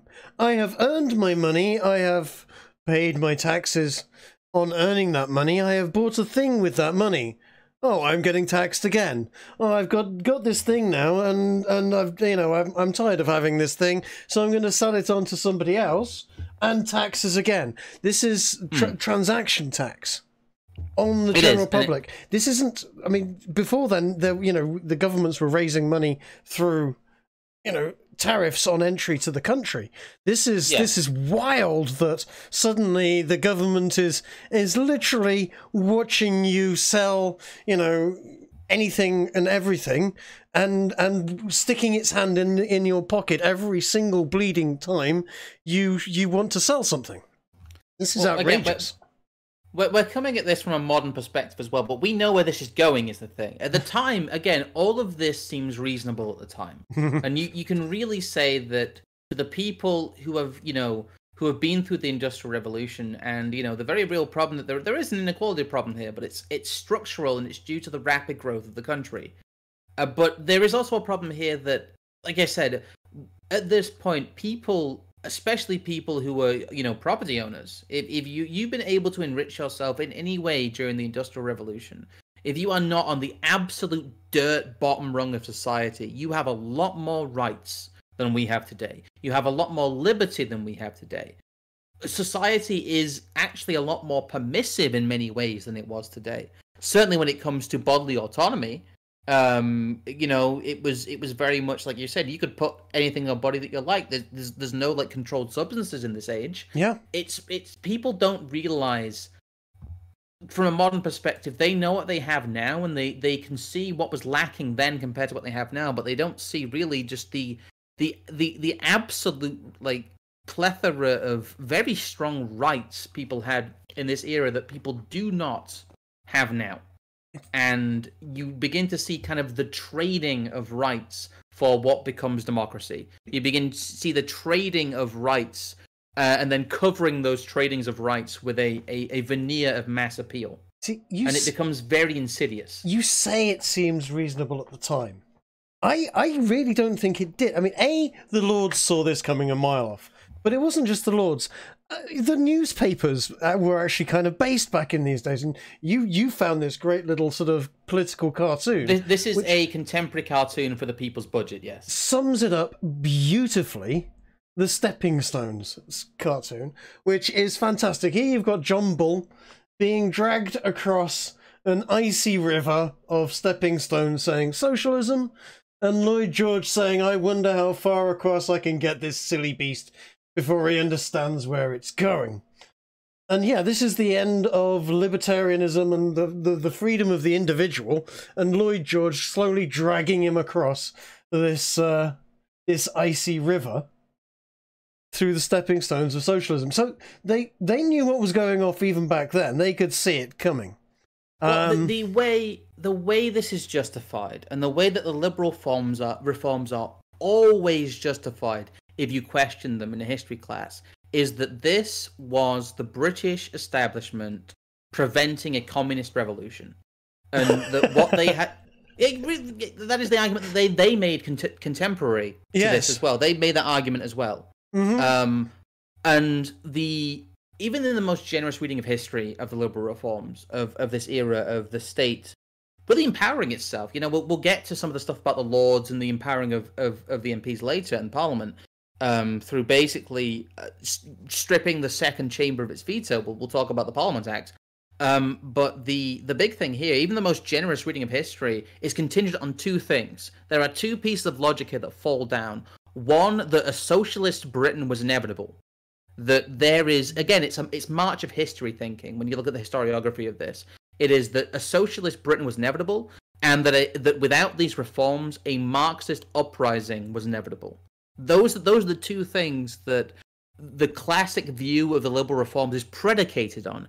It's predicated also on the fact that state interventionism in the economy and state expansion is a good thing, and always will be a good thing. It is never questioned in the classical reading of history what is going on here. It's never questioned whether there would or not have been a Marxist uprising. It's never questioned even whether the softer form of socialism, being generous, you find yourself in by the end of this whole era, was inevitable in the first place. It is very much a deterministic view of history they are putting forward here. That this is going to happen, and again, even when you need to be in charge of this, it is even their most kind of gentle appeal is contingent on the fact that they are saying we're going to institute some level of socialism, and we're doing it this way because it keeps us in charge. And that is the key point here, that their appeal was appeal to elitism, and it was saying that we can do socialism and we will be on top at the end of this process. And it doesn't matter what's happening. We just want to be on top of it.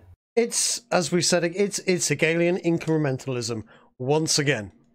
It is. It's slowly. Oh my God, what's happened over in Russia?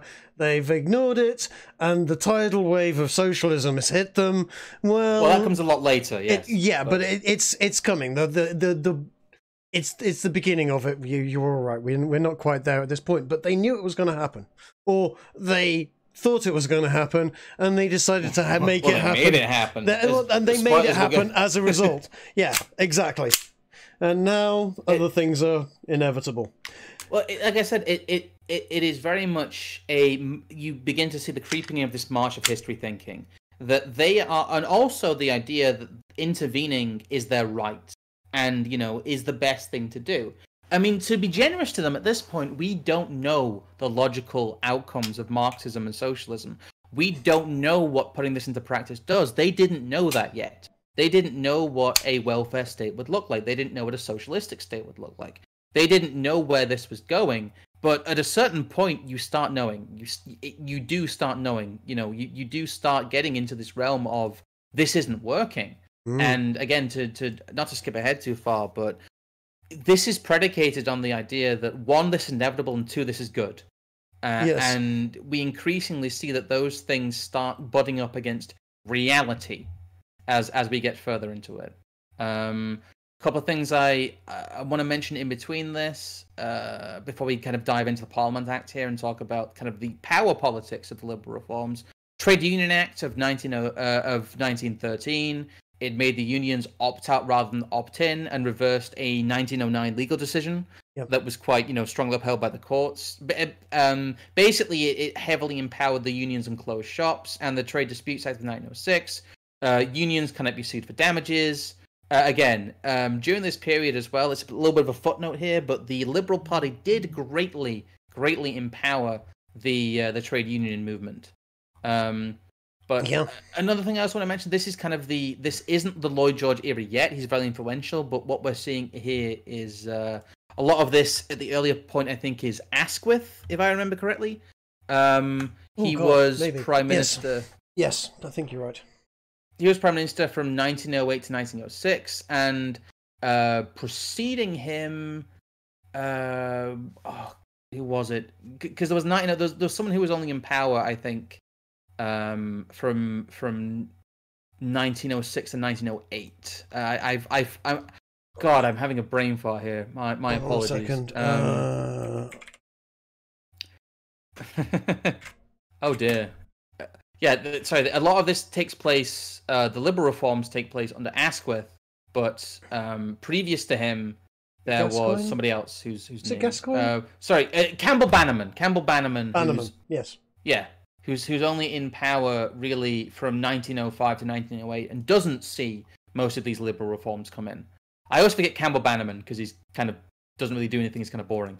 But I will just mention, we are mentioning Lloyd George and Winston Churchill here, but it is worth pointing out that prior to 1916, it is Asquith who is in charge of the Liberal Party, and it is the radicals under him, the people who were considered radicals at the time. I'm not using that word lightly. Lloyd George and Churchill, who were the ones who were pushing for these, the hard edge of these liberal reforms. Yes. Radicals in the Liberal Party, as they were known, who would then, as in the case of Churchill, jump over into the Conservative Party, and suddenly the Conservative Party was full of these liberal radicals. Well, I would really describe them as establishmentarians. They are the establishment. They know their establishment, and as we'll probably go into in a second, yes, they empower themselves through this constitutional crisis. And through the Parliament Act of 1911, we jump over to that, which is really it's a constitutional bust-up between Parliament and the House of Lords over funding the liberal reforms, because, as you can probably guess, the House of Lords is full of lords, it's full of dukes, it's full of landowners, it's full of people who are not going to benefit from this act, and the way that the Liberal Party frames this is actually in the dialectic of class struggle. They frame this as, somewhat rightly, really, as the old landed classes not wanting to pave the way for the common folk. But again, it is very much a Marxist couching of ideas in many ways. And that's how this whole thing was done. Yes, I mean, they could have done this in a way to, shall we say, expand individual property ownership. But they didn't do that. It wasn't a case of, let's give the people the ability to as Margaret Thatcher did in the 80s. Let's give the people in council houses the ability to buy their own council houses, which did wonders for actually a lot of people who were paying rent every month in their council house. They turned that rent into a mortgage payment, and they got to buy their own house, and they got their own house at the end of it. Great. People started owning their own houses. That is property being given to the people. That is giving people property rights and maximizing liberty through property. What these guys were doing was they were crippling the landowners, but the general proletariat, the little guy, wasn't gaining any land out of it. No, the parliamentarians were gaining power and money out of it. This wasn't the people's budget. This was the Parliament's budget. This was giving the Parliament the money, and which is why the Parliament Act is actually quite well named, because it is all about Parliament, parliamentarians, and this particularly insidious group of ruling elites that is starting to spring up all the way across Europe and America at this point. The parliamentarians. Well, yes. What you can see here is it's the power politics of this. We'll talk about it at the end. We'll talk about the whole era, and we'll talk about who gains money, who loses money. But through that lens, through who gains power, you can see that this really was not about empowering the British public. This was not about the health of the nation.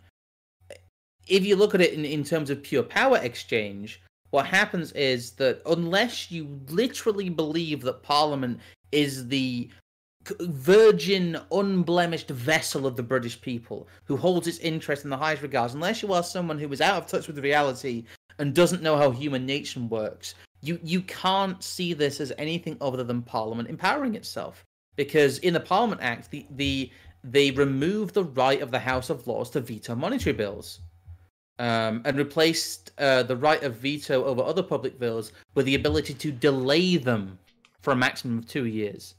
Not remove them. This was really the gutting of the second chamber, in that the House of Lords, they couldn't veto monetary bills at all, and they could only delay public bills. They couldn't veto public bills. So the House of Lords effectively at this point becomes powerless. It is no longer a part of the checks and balances system, within the old kind of creaky British establishment. You can say what you want about the House of Lords. You can say that the Lords needed some other form of overhaul, but all this does is effectively neuter the second chamber and give Parliament power that is pretty much absolute. Yeah, I mean, I know we talked about this in the Tony Blair special we did the other week, and that was really the final nails in the coffin. But you're right, this is the beginnings of the complete disenfranchisement of the second house, and we've had a single house of government, and then a bunch of grumbly old farts that really can't do anything, and a royal family that daren't say anything other than rubber stamp anything that comes its way after that, because quite frankly the House of Parliament would do away with the royal family fairly quickly if Queenie decided to make a stand. And yeah, the House of Lords was after this passed, it was gone. There was nothing it could do.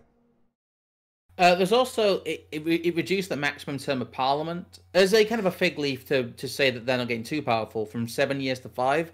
But as you've probably seen in this era, elections generally happened out of season a lot.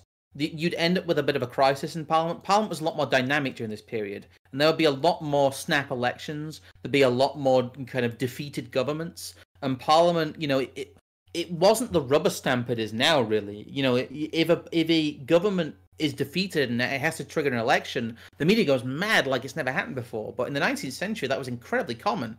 There were a lot of parliaments that, it was quite routine. Parliament didn't reach its full term, and they had to have an election to resolve an issue. This stopped that in many ways. This is one of the things that stopped that, because they really had kind of codified the fact that Parliament was a rubber stamp, that they could put things through, and there was no longer as much kind of constitutional dynamicism in the UK. But again, that's kind of a niche point. No, you're right, though. You're right, though, because the two prime ministers prior to this, because this is under Asquith. Asquith was 1908 to 1916. But before that, Bannerman, 1905 to 1908, he had 3 years. Balfour before him, 1902 to 1905. Again, another very, very short term. Frankly, not enough time to do damned all, which there is a good strong argument to say that that's ideal for and that's a good thing. But as far as parliaments themselves is concerned, you know, that's not a good thing. They want as much time to be able to do what they need to do. So 4 or 5 years is just about right in some respects. I mean, it's good, but I want to, like I said, I want to impress on people really that the argument that they make in terms of empowering the people in a representative democracy, you know, with the same old elite class, is just a way of empowering themselves. And I don't think that is a harsh way of interpreting that, because effectively, in reality, that's what's happening. You don't literally control the government. They are your representatives within this, but when the power of the state enhances, the power of the individuals who who rule the state enhances. It doesn't matter if they represent the people or not. They become more powerful. They do. Anyway, good lord, this is going to be a long stream, but we really need to move on to a little bit more political theory, I think, unless you have anything else to add about the liberal reforms, Trig. No, I think we've touched on the crux of it, if you will. I mean, I could ramble on. This is part also why the Parliament Act and this and that. It's why they want more and more people in the country, because the more people you have in the country, you're not having incrementally more parliamentarians along with those people. So you have the same number of parliamentarians, more public, therefore the general public, each individual ends up with less power because they have one representative representing significantly more people. So as we grow as a country in terms of populace, each individual gets weaker and weaker and weaker in comparison to the parliament. The parliamentarian, your representative, your man of the people who's there to represent you, is significantly more powerful than the individual as time goes on through this power as well. But as I said, we can ramble on a lot on this one if we're not careful, and I think it's probably a good time to move on to another one. This is a good favourite of mine because it wasn't so long ago I read this book. Shall we start talking about utilitarianism? We need to, yes, because utilitarianism is something that's often swept under the rug when people talk about political theory, but it is really one of the first appeals to kind of collectivism. It is really one of the underpinning tenets of what a lot of people use to justify their actions. Mm-hmm. There's I should explain it. That's Jeremy Bentham's head. He was an eccentric and he had it pickled, basically. We'll get into Bentham and his absolute batshittery because he was a crazy person. It's pretty grim and grisly, that is. But that's what he had done. And it's utilitarianism, really, when it's just distilled down. He expressed it as the most good for the most people. Yes. It is really, really classic socialism in terms of its thinking patterns. But it was not very well thought of in its age. I don't know, Trig. You probably got some.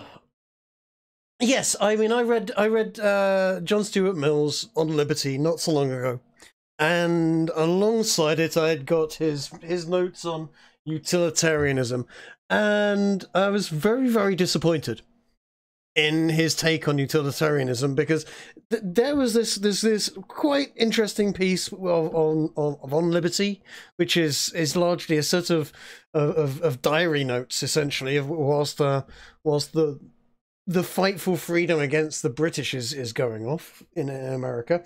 And then you've got this utilitarianism piece, which seemed to be John Stuart Mill's sat quietly in a room full of lots of writings on utilitarianism, having a good old wank. I mean, he really, really, really loved this idea, and he studied. He became a student of Bentham, if I'm not mistaken. He did, yes. Yeah. He was one of the students of Bentham, yes. John Stuart Mills really went over the top. He loved utilitarianism. he could not see how this could be anything other than the greatest idea of governance and government there could possibly be, because how could there be anything better than to provide the greatest good to the greatest number of people? As we said, the most good for the most people, not taking into account that that might mean absolute horrific nightmares for 49% of the people, as long as 51% of the people were having a right old whale of a time in the process. It also comes into something we'll come into later, which is it could just mean that you have a lot of people who are subsisting. Yeah. That, well, everyone's surviving, therefore that's the most good for the most people, because there's so many people, we have so few resources, everyone has to subsist. You get into kind of a... We'll again, ideas we'll bring in later, but you get into almost a Malthusian situation, and utilitarianism says that's a good thing, essentially. It says, well, it's most good for most people, therefore it is good. But there's, again, we're bringing in Rothbard here, because Bentham himself, I will restate, was a nutter. We'll talk about some of his worst excesses later on, but he was not someone who had a particularly good set of ideas, and he essentially got laughed at in his time because of this. Like people like Adam Smith and his disciples, the father of liberal, capitalism, really, in the traditional sense of liberal. Classically liberal. He was part of the Scottish Enlightenment. He was someone who was very, very big on property rights, and in his contemporary era, Bentham really just abandoned a lot of the laissez-faire stuff, a lot of the property rights stuff. And he denied that he'd ever believed in any kind of self-adjusting and equilibrium tendencies of the market.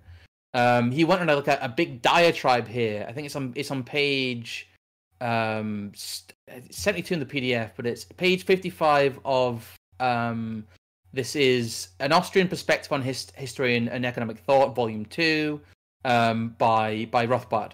And he reaches into like this big diatribe against laissez-faire and property rights, and he says, I never have, nor shall, nor honor sentimental or anarchical of any honor sentimental or anarchical of the hand of government. I leave it to Adam Smith and the champions of the rights of man to talk of invasions of natural liberty, and to give us a special argument against this or that law, an argument that effect of which would be to put a negative upon all laws. The interference of government, as often, in my jumbled view of matters, the smallest balance on the side of advantage as a result, is the event I witness with altogether as much satisfaction as I would forbearance, and with much more than I should its negligence. Basically what he's saying is, well, I think government intervention is a good thing, but if you guys want to laugh at me, I'm going to go over here and not talk about economics. Because, like I said, he essentially got blown the fuck out by the people who believed in property rights. Like, he essentially, like, Bentham's idea of utilitarianism and the common good, and, the most good for the most people, and the idea that there's only pleasure and pain, and you have to, basically choose between one, and you have to balance the needs of every man against every other man, and, essentially, it's like the trolley problem shit. It's just like, well, if you have to kill 49% of people to save 51% of people, you should do that. It is pure, like, binary ethics, almost. And he essentially throws his toys out of the pram, because his thinking ends up as state interventionist, it ends up as collectivist, and that is not the spirit of the era. This is the late 18th century, the late 1700s, and like I said, he basically just gets laughed at. He gets torn to shreds, because on the face of it, you can see that just trying to do the most good for the most people breaks down in so many ways, and everybody kept pointing that out to him in many, many, many different ways. There's a little bit here about personal utilitarianism, when it comes to kind of the idea that economic, it gives economists a bit of an out, utilitarianism, in that they utilize it in the way by saying, well, this might be bad, but, on balance, it's better, so therefore it's the utilitarian end, so therefore it's not bad. You probably have more to say about this as well, Trig. Well, yeah, I mean, it justifies the utilitarian argument justifies almost every single horror perpetrated on the populace of any serious socialist, be it National Socialist or communistic socialist government. It's for the greater good because the government is the representative of the people, therefore this person stands against it or disagrees with our dear leader, so we're going to stick him against the wall. Or in fact, no, we're not. We're going to stand him over here. We're going to shoot his wife in the head first, and then we're going to shoot him in the head. Yeah, because that's the greater good of the government, that people know not to stand against the government and the state. It does. It's really a justification of atrocity for greater good, and really, as well, it becomes subjective because what is good and what is bad is subjective. Yeah. It basically means that your personal ethics should be imposed on other people because you believe that is what is for the greater good, and that really is the ultimate kind of rhetoric that a lot of the 20th century leaders use that we've seen. It's kind of what Roosevelt uses, Theodore, the older Roosevelt, the less shit Roosevelt uses. Mm-hmm. It's really the logic that the liberals use. Greatest good for the greatest people. Yep. So the greatest good for the greatest amount of people is the justification they are really using in, the people's budget. But utilitarianism itself is not an idea that's ever really been in favor explicitly, but implicitly. A lot of utilitarian ideas are still used to this day. Yes. And it's exactly the same argument that Stalin was using. It's exactly the same argument that Hitler was using. It's literally every single monster that has annihilated vast swathes of their populace has been a utilitarian. Quite frankly. It's an absolutely vile ideology that smells of roses when you first read it. It looks like it's great. If you're just on the left point of the bell curve, climbing up the great steep slope into the high 80s, this seems like a great idea. Fantastic! Oh yeah, this is of course the greatest number of people being happy. How can that not be a great idea? But anybody that can actually sort of step back and subjectively look at this and think, hold on a second, Well, it's. Even with good intentions, the calculation doesn't make sense. Again, here Rothbard points out, he said, in addition to the problems of pleasure-pain calculations, personal utilitarianism counsels that actions cannot be judged by their nature, but judged by their consequences. But in the non-Benthamite mere cost-benefit analysis, rather than objective pleasure-pain analysis, because they tried to kind of objectivize these when you get to human stuff like that, we're kind of skipping over that a bit. How is anyone to gauge the consequences of any action? And why is it considered easier, let alone scientific, to judge consequences rather than to judge the act itself by its nature? Furthermore, it is often difficult to figure out what the consequences of any contemplated action will be. How are we to find the secondary, tertiary, etc. consequences, let alone the immediate ones? So you can't calculate outcomes before actions, and utilitarianism again is it's a deterministic view of history. Yes, absolutely. I mean, if you are heavily religious, again, it falls well within Hegel's determinism and a religious outlook. It seems like it's the thing, and yes, It sounds great at first reading. It sounds great at first reading. As I said, it smells of roses when you first read it, and you're like, you know what, this is actually pretty good. There's something that's not quite right about this. Let me have a bit of a think. That's if you don't have that little bit coming into your head as you're reading it, you could very easily come running away, run away with utilitarianism, thinking this is great. It is very the needs of the many outweigh the needs of the few or the one. To go a bit Star Trek on it, it is very much that. It is very, very hard logic, but it's not hard logic because it's the wrong view to take. It needs to be thrown away in completion and go, no, that's a terrible idea. Let's come up with a better lens, a better way of looking at the situation than this absolute abortion of an idea. Because you are going to make absolutely horrific mistakes, and you're going to completely justify them. You're going to cause huge catastrophic disasters to people. You're going to hold back the progress of technology because you don't want that technology to you could argue very quickly that the car is going to put out all of these cart makers out of business. So we must hold back this technology for the greater utility. Well, again, it becomes what is good in this simplistic analysis is subjective. Exactly. And there's also when you get derived utilitarianism, when you get like utilitarianism from Mills, Bentham himself was not a Christian. He was not someone who believed in a god, but he espoused to. He put his utilitarian philosophy in very, very religious terms. Him and Mills tried to sell this ideology to kind of the Protestant strident Britain that thought of itself as, able to put its will on the world and able to change the world through their fervor, and really giving them ideas like utilitarianism it's a bit like giving a monkey a hand grenade. You are giving like religious nutters a sense that they can not only affect reality, and that reality, that their theological deterministic view of the world is right, but you're telling them that they can make a judgment on a mass scale about what is good, what is bad, and then they can implement that. And doing that is an act of altruism. Doing that is an act of good, that they can make moral judgments about entire societies and implement the most good for the most people, in quotes, from their own perspective. And that is a wonderful thing to do.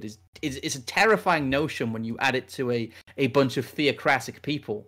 It gets really, really dark really, really fast.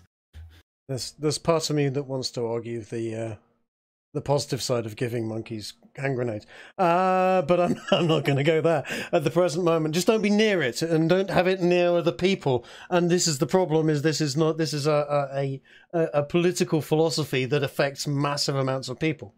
If it was just one person playing an individual utilitarian that is just looking after himself, and then actually utilitarianism is perfectly reasonable as an individual's philosophy for himself.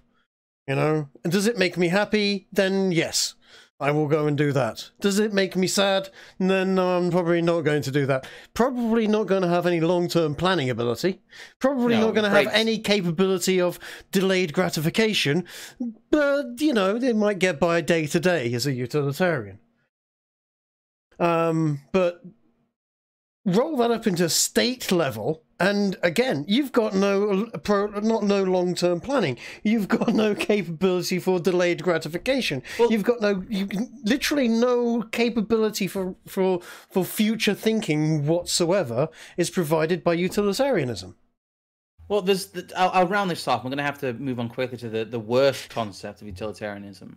But Rothbard really takes a big swipe at Bentham here, I think. And he says on page 62 of Classical Economics that Bentham's utilitarianism led him to an increasingly numerous agenda for government intervention in the economy. Some of his agenda we have seen above. Other items include a welfare state, taxation for at least a partial egalitarian redistribution of wealth, government bonds, institutes and universities, public works to cure unemployment, as well as encourage private investment, government insurance, regulation of banks and stockbrokers, and the guarantee of the quality of goods. It's pure progressivism. Yes. And Bentham's ideas of, that have horrendous totalitarian outcomes at the end of them really do just underpin the shallow thinking of interventionist and redistributionist economies. That really is what I want to demonstrate here, that Bentham's ideas that come from, again, this extremely deterministic Protestant perspective, even though he himself is an atheist, he's essentially being a snake oil salesman with these ideas. He's out there trying to sell shit to people, essentially. And what he thinks is that, well, let's just have a big state, and then the big state can do it. Yep. Essentially, is one of his, I don't know, he got very rambly with it.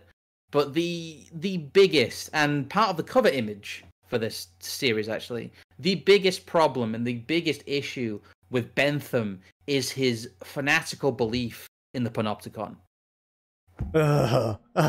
Okay, now just in case people don't understand the Panopticon, and it's very understandable why they wouldn't, but the image itself is almost self-explanatory. If you don't know what you're looking at there, the Panopticon is...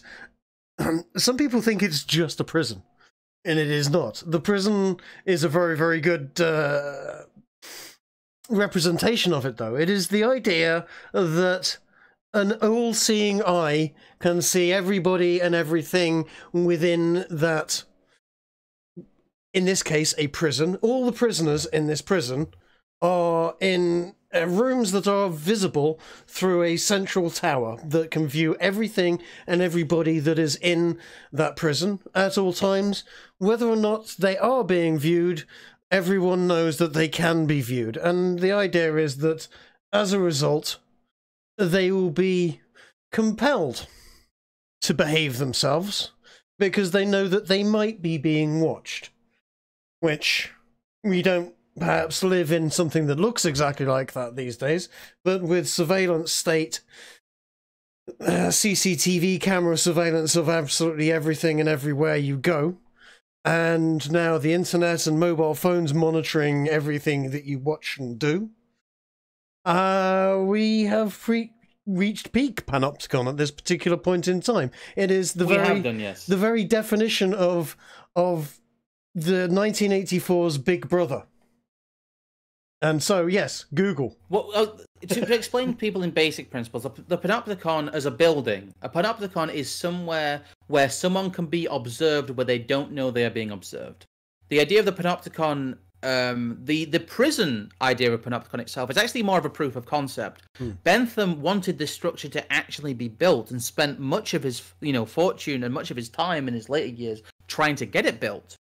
But the idea is that he wanted to prove that by not knowing whether they were observed or not, because the way the Panopticon works is you have a central tower that, through a series of mirrors, the warden can see into every cell, but the inmate does not know if they are being observed or not. Therefore, he posits that everyone will always behave like they are being observed. And he believes this to be the ultimate form of control, but he doesn't think that's a bad thing. In fact, he thinks it's a good thing. And the Panopticon is often used as a vision of hell, almost, for people. It's a vision of the complete destruction of personal freedom. As a structure, it is a cruel form of punishment and imprisonment, because the inmate effectively has no privacy. The privacy is completely stripped from him. He doesn't know if he's being watched or not, which is, again, almost like a form of psychological warfare. But the Panopticon as a prison is just a physical proof of concept. The Panopticon as an idea is often put forward as a modern reinterpretation, but it isn't. I don't know if I've got news for you. It was built. It was built. Yeah, it was built. No. It was built. They built it in Cuba. Here's a picture of it now. I just slapped it up. Yeah, well, there's been a few examples. There's been quite a few examples of it. Yeah, this is not just a concept. This has this hellish idea. And in fact, there was what was the film?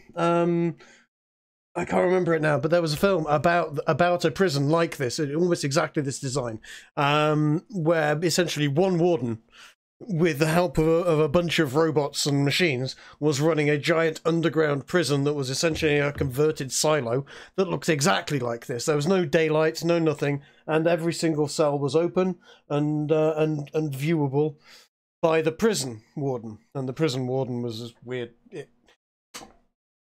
Can't remember the name of the film. It will come to me. It wasn't a particularly big film at the time, but I'm dying to remember what it's called now. Well, the thing is, as we've talked about, utilitarianism informs a lot of politics in this era and a lot of modern politics as well. The thinking of progressivism and the thinking of the liberal reforms and the later thinking of as we'll come to, Woodrow Wilson, was informed by utilitarianism. It is all utilitarian in nature, in that it claims to maximize the most good for the most people. Yeah. But the founder of utilitarianism sees the Panopticon as the ultimate form of utilitarianism. This is the ultimate utilitarian structure, And to go back to Rothbard's work here, in the chapter named Jeremy Bentham, the Utilitarianist Big Brother, again, we're reading an Austrian perspective on the history of economic thought here. This is page 63. But he just absolutely picks Bentham apart here. He says, Bentham's apologists have reduced this scheme to merely one of prison. But Bentham tried to make it clear that all social institutions were to be encompassed by the panopticon, that it was to serve as the model for, and he quotes him here, houses of industry, workhouses, poorhouses, manufactories, madhouses, lazaratos, hospitals, and schools. An atheist hardly given to scriptural citation, Bentham nevertheless waxed rhapsodic about the social ideal of the panopticon, quoting Psalms, "Thou art my path and my bed, and all spies out my ways." He quotes someone here which has an amazing name called Professor Himmelfarb. Himmelfarb. You know what? I know that. I'm sure I know that name, but it sounds like a meme name. Himmelfarb is a great name. It does.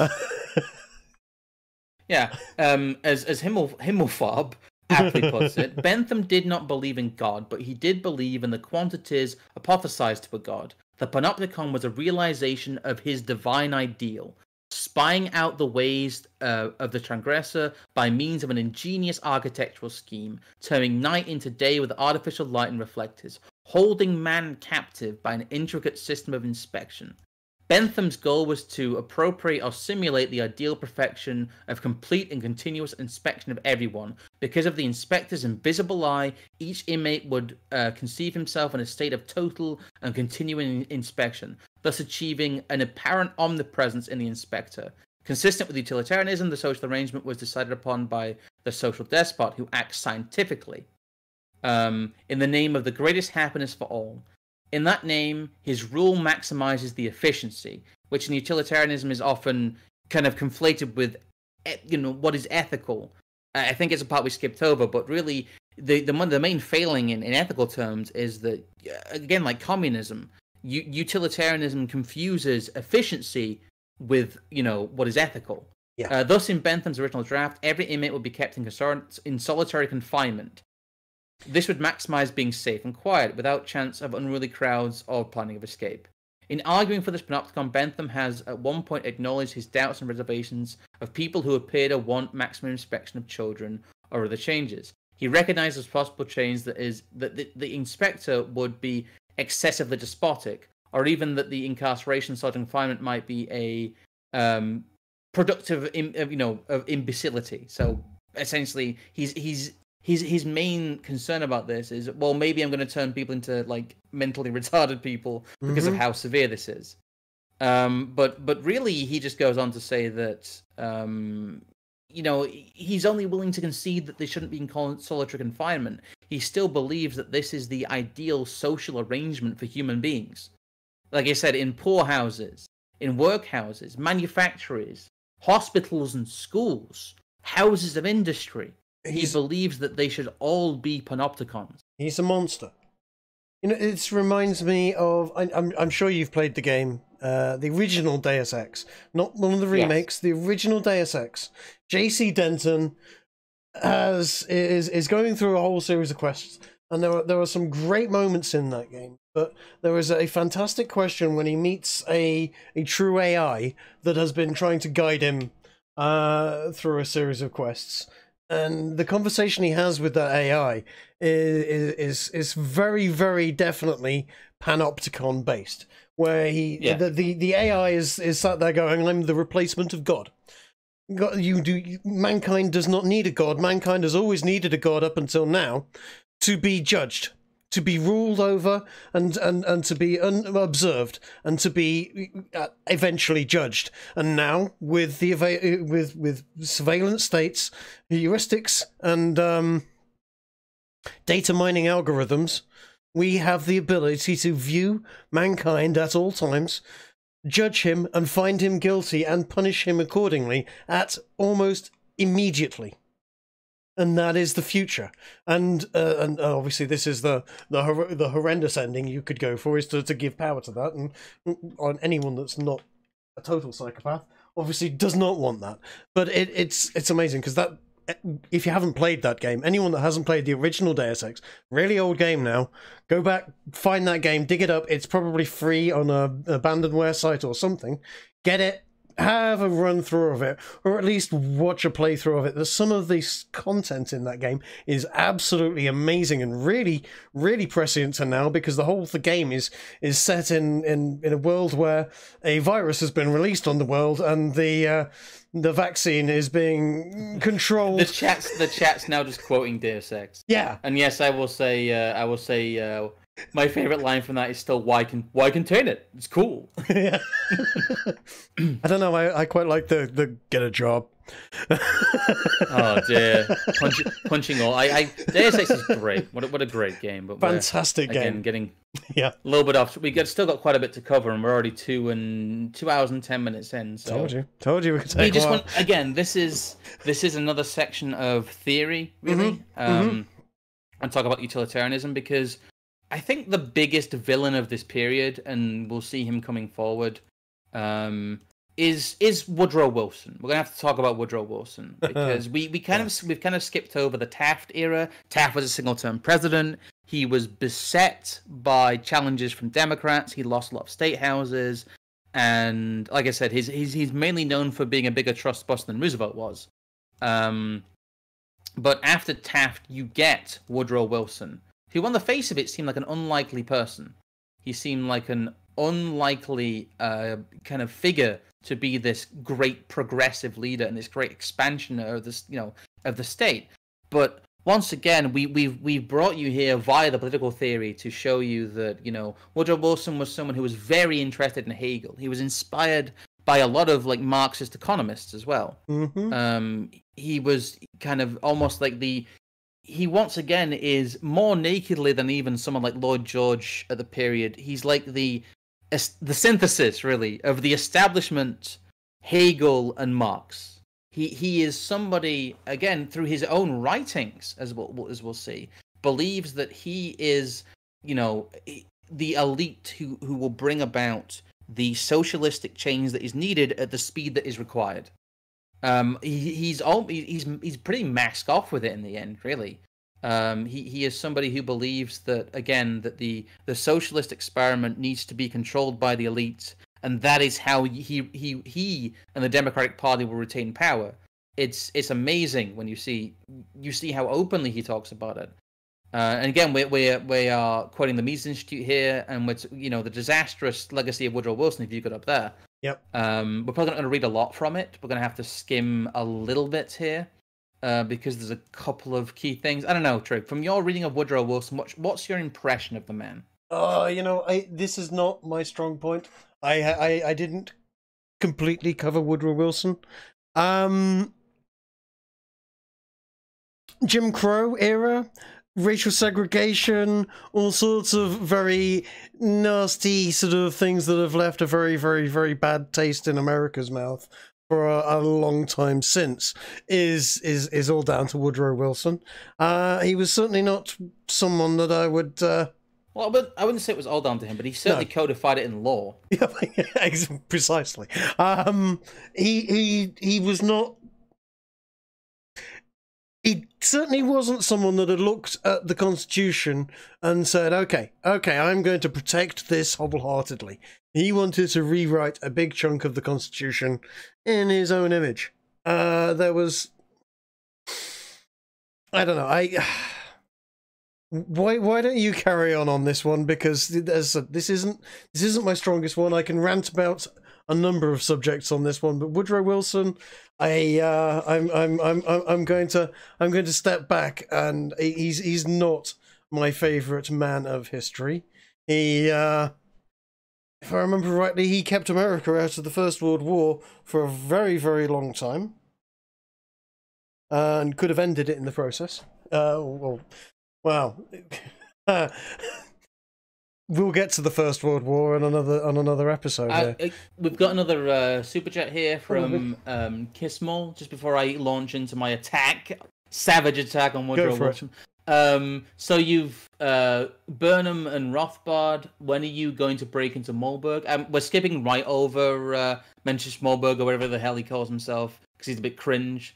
We're going to skip over Moberg and in later episodes go right to Ted Kaczynski.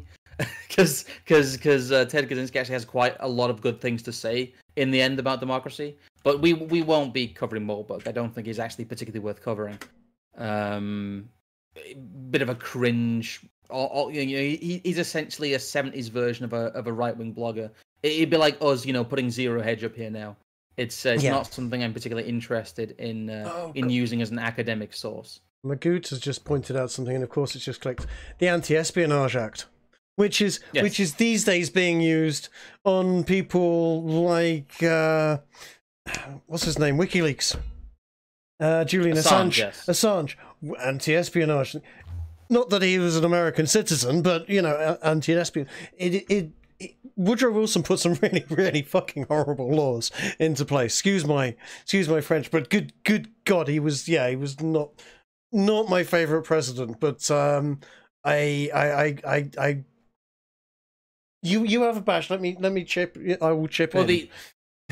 The article here from the Mises Institute about Woodrow Wilson quite rightly identifies that he is condemned in a modern sense for his extreme, and even extreme for the time, racism. He was an avowed white supremacist, and he was, again, a patrician who believed that the ruling class of America should be the ones to implement socialism, not some rabble from the bottom. His biggest problem with socialism was how egalitarian it was. not the horrendous end point of its utilitarian ideas and its kind of robbing of Hegel's deterministic kind of Christian ethic.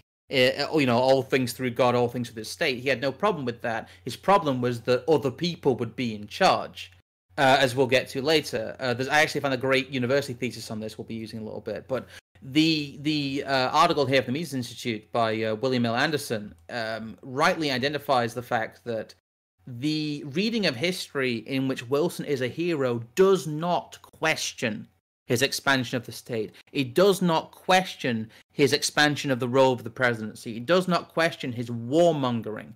It doesn't question the fact that he went and essentially destroyed the last vestiges of the U.S. Republic.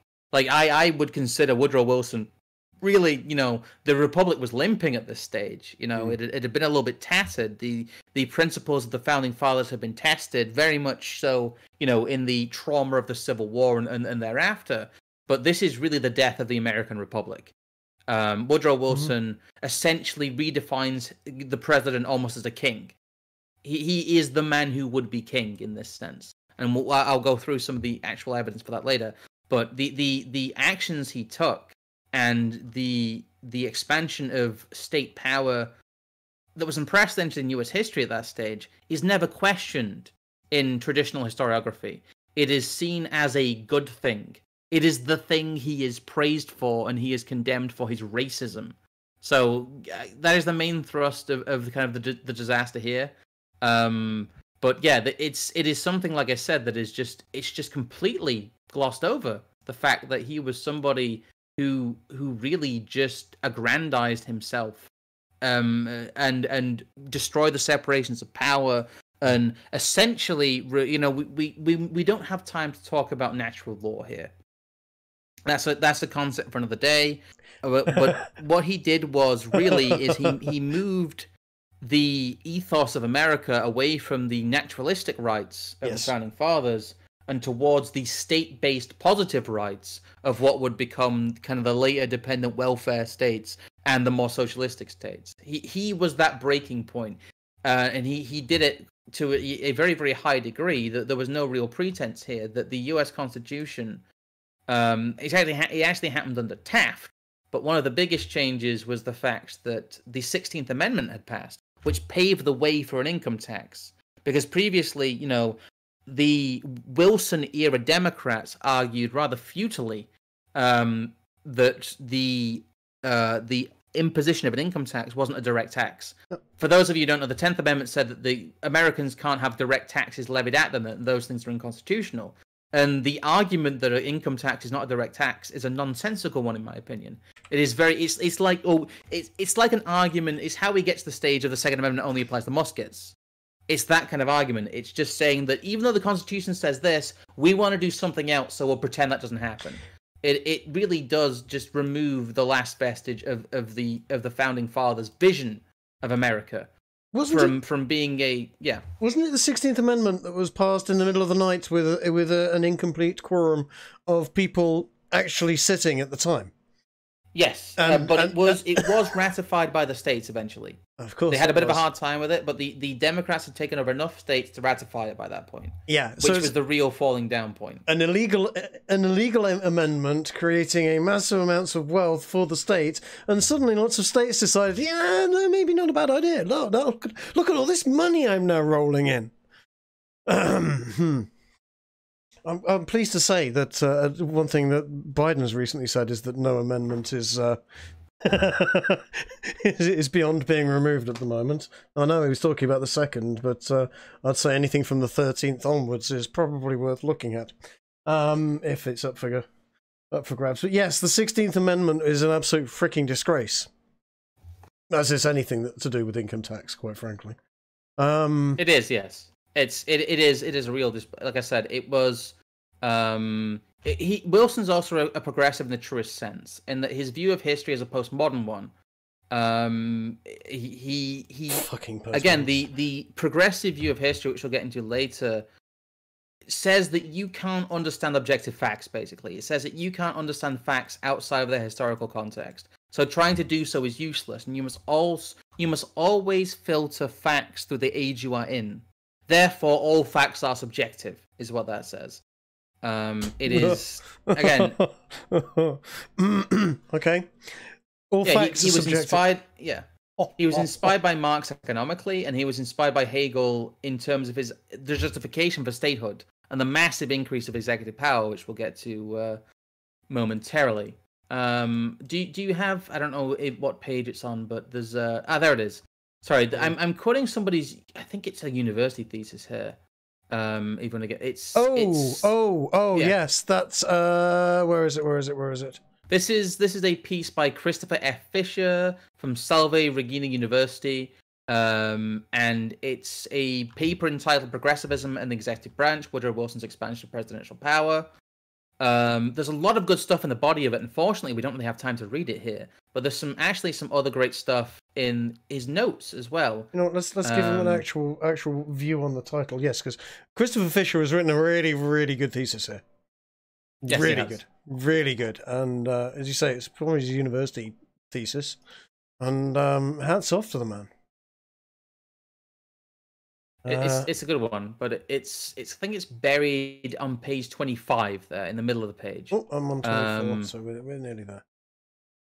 There we go. It's a case of he's talking about the fact that really the industrial workers had to be convinced that Woodrow Wilson needed to come and rescue them, because between the years 1820 and 1870, per capita income had increased by 94%.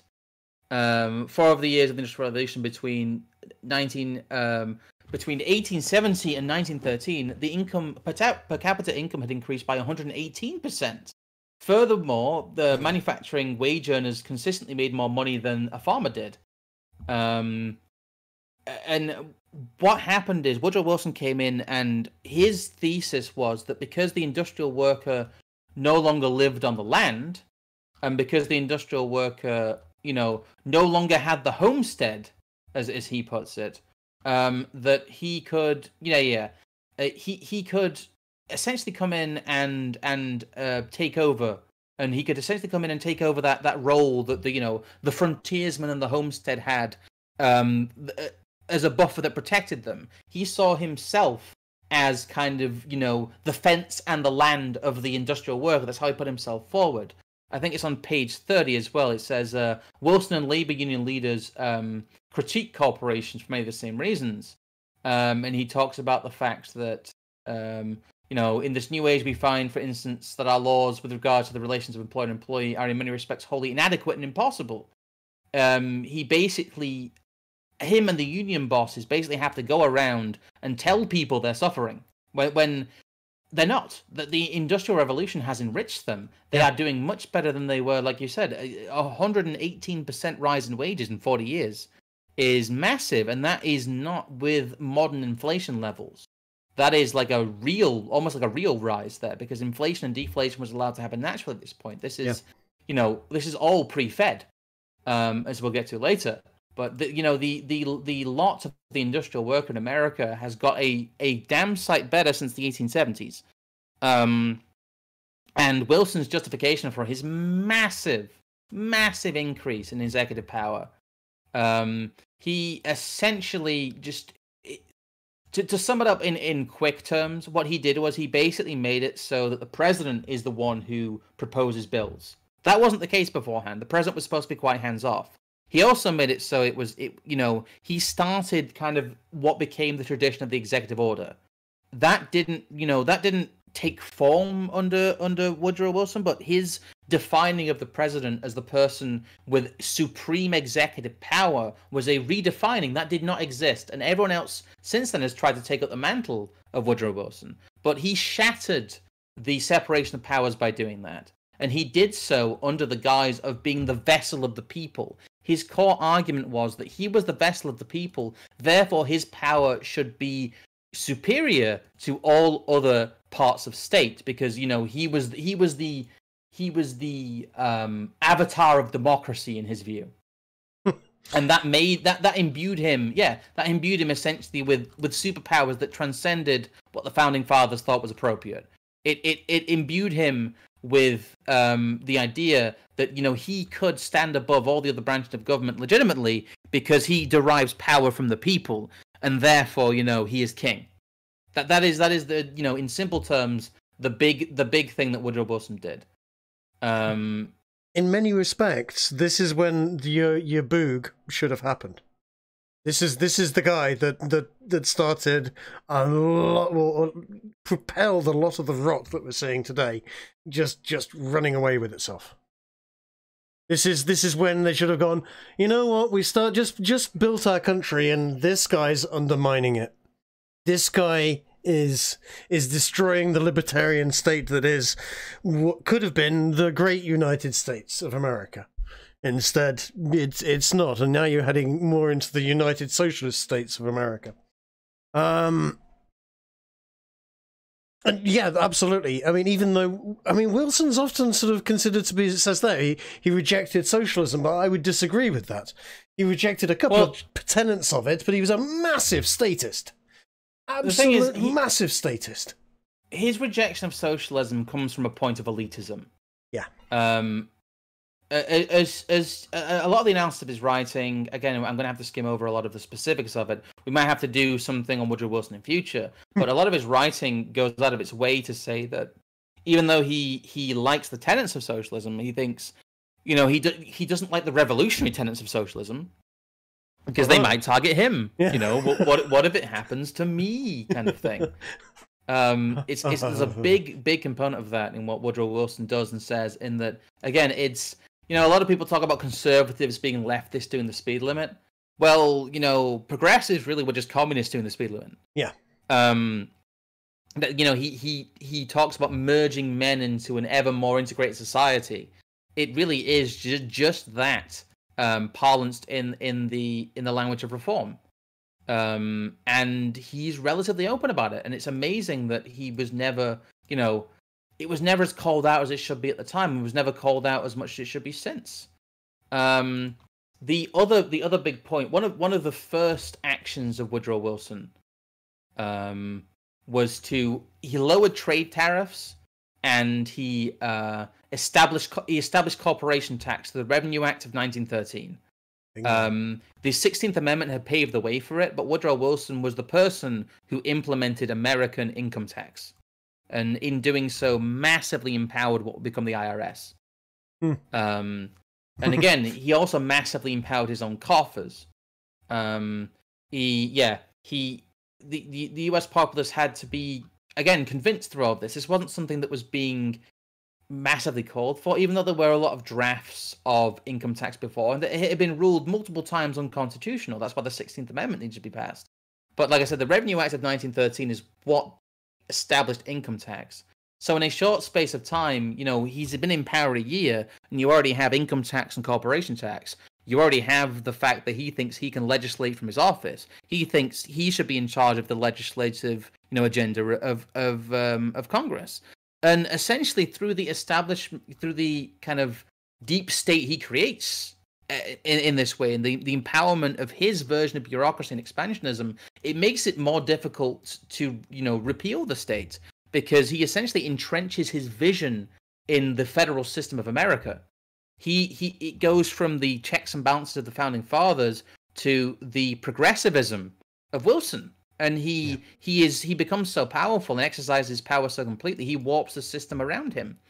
And I'm sure you'll have a lot more to say about this part of it. The biggest symptom of that, I think, and the biggest contribution of Wilson's early era, before we get to World War One, is the Fed, and the Fed is an extremely important part of the story. Ugh. So I'm sorry, I've just glossed over Wilson there. But what I will say that Wilson is Hegelianism and mask off Machiavellian power accruing personified. He is the Hegelian justification for personal power as a person at this stage. He, like I said, he is essentially turning the presidency from an office in a larger government to a king. Yes. As I said, this is when they should have gone, oh, okay, it's all gone to shit, let's shoot them and start again. But they didn't. The thing is, though, it was couched in a way that people wanted in many ways. It always is. Always is. He was pretending to give people what, not even what they wanted, what they thought they wanted. He was telling people what they wanted and giving it to them. But a lot of people, they weren't sure what would happen with this. Like I said, we're looking at it from an outcomes perspective. Here we are in 2021. But back then, really, yes, a lot of what he did was very unpopular, as we'll come to with the Fed, because the Fed was essentially, set up as a conspiracy at first. But, eventually it was learned to be accepted because it claimed to solve a lot of the problems that had been caused at the time. But, yeah, the Revenue Act of 1913 already, we see Woodrow Wilson not only enhancing his power, but his revenue. And there is no way to view Wilson as anything but a massive power grab by the executive branch. And in the process, he also just enhances the size of every part of government. He inherits this stuff from the limp Taft. He didn't have a good administration. He inherits the 16th Amendment, and he inherits Roosevelt's enhancement of the institutions. He inherits, a lot of what has been put in place to try and combat the captains of industry age of, what is seen as unfair monopolies. And really, that kind of trauma and that hangover of that experience in the Industrial Revolution is what allows him to do this. He is provided cover by, democracy, by being, the vessel of the people. And he actively utilizes that. He actively weaponizes that. And he goes much further than people want him to. He takes what he considers a mandate and runs with it. Again, he is a great example of what we've come to accept in modern politics, but what was unusual at the time. Yeah, it's the beginning of what we've seen time and time again. And the 1% tax back then. I can understand why people were just, it's 1%. The problem is, what's 1%? It's nothing. Along with the incorporation requirements that Roosevelt did, it gives the American government unprecedented access to information. Yeah. Well, yes. You now have to tell the government what your company earns. Yep. That is the big point of that. But yeah, the biggest thing, and the kind of the last part of the story before we get to the conclusions here, because we're 2.5 hours in, is really the Revenue Act is kind of partnered with the Fed. It's like a 1-2 economic punch. Oh, fuck the Fed. The thing, I mean, are we going to move on to the Fed now? Because the other thing, I've got things to say about the Fed. Go ahead, yeah. Because the Fed it's a private organization. This is not some big government-owned, for the people national bank. It's couched in those terms, but it really is it's a banking cartel. It's a mafia. It's a private organization that's sold as a way of stabilizing the economy and this, that, and the other. But by and large, it's a mechanism for printing money to a government and to a people, and then charging them interest on that, so that there is absolutely no way they can possibly pay it back. Because even if they rounded up all of the money they've got and paid it back into the Fed, there's already interest on there for them to require more. Just at the very, very basics, it is a gigantic con, and it creates and necessitates an inflationary economic system by its very existence. So every single year from this day onwards, the moment the Fed is created, from this day onwards, your money is going to get progressively less valuable, whether you like it or not. No matter what you do, every dollar this year is worth less than $1 was last year, and less than $1 was last year, the year before that, and so on. You were continuously losing the value out of the dollar from the moment this is created. You are always going to get poorer. This is supposed to emulate... The argument for the Federal Reserve was that it would emulate the central banks of Europe, but it didn't. No. The Bank of England in the 19th century, we'll probably have to talk about the Bank of England when its role gets expanded later on. I deliberately had to leave it out of this because as you can see, we're way past time. But the Bank of England really just controls money supply, or did at the period. It minted money, and it was really just... It wasn't responsible for monetary policy, and it wasn't responsible, and it wasn't accountable, and it wasn't controlled by the banks. It was a government institution that controlled the money supply, the printing of money, and the holding of assets for the nation. It was not part of like the Federal Reserve became a banking cartel.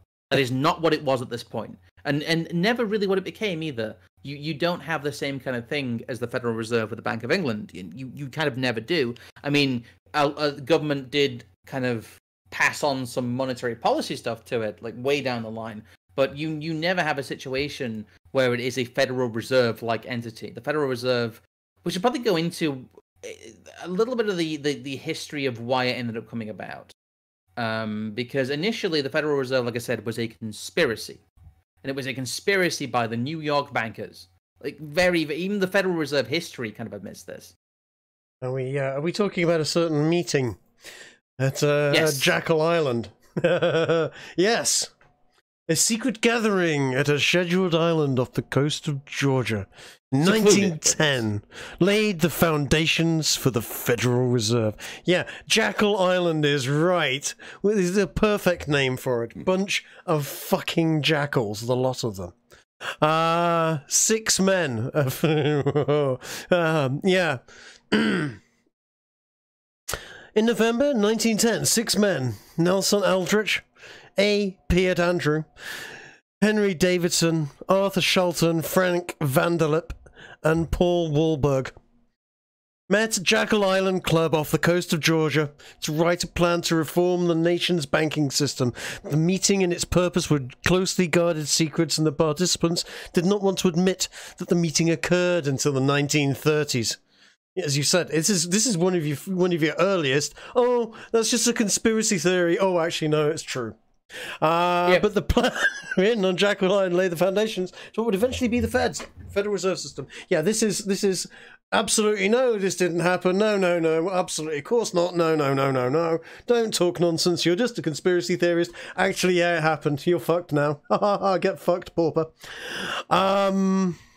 This is it. This is, you know. We've been building up to these things for a long time, haven't we?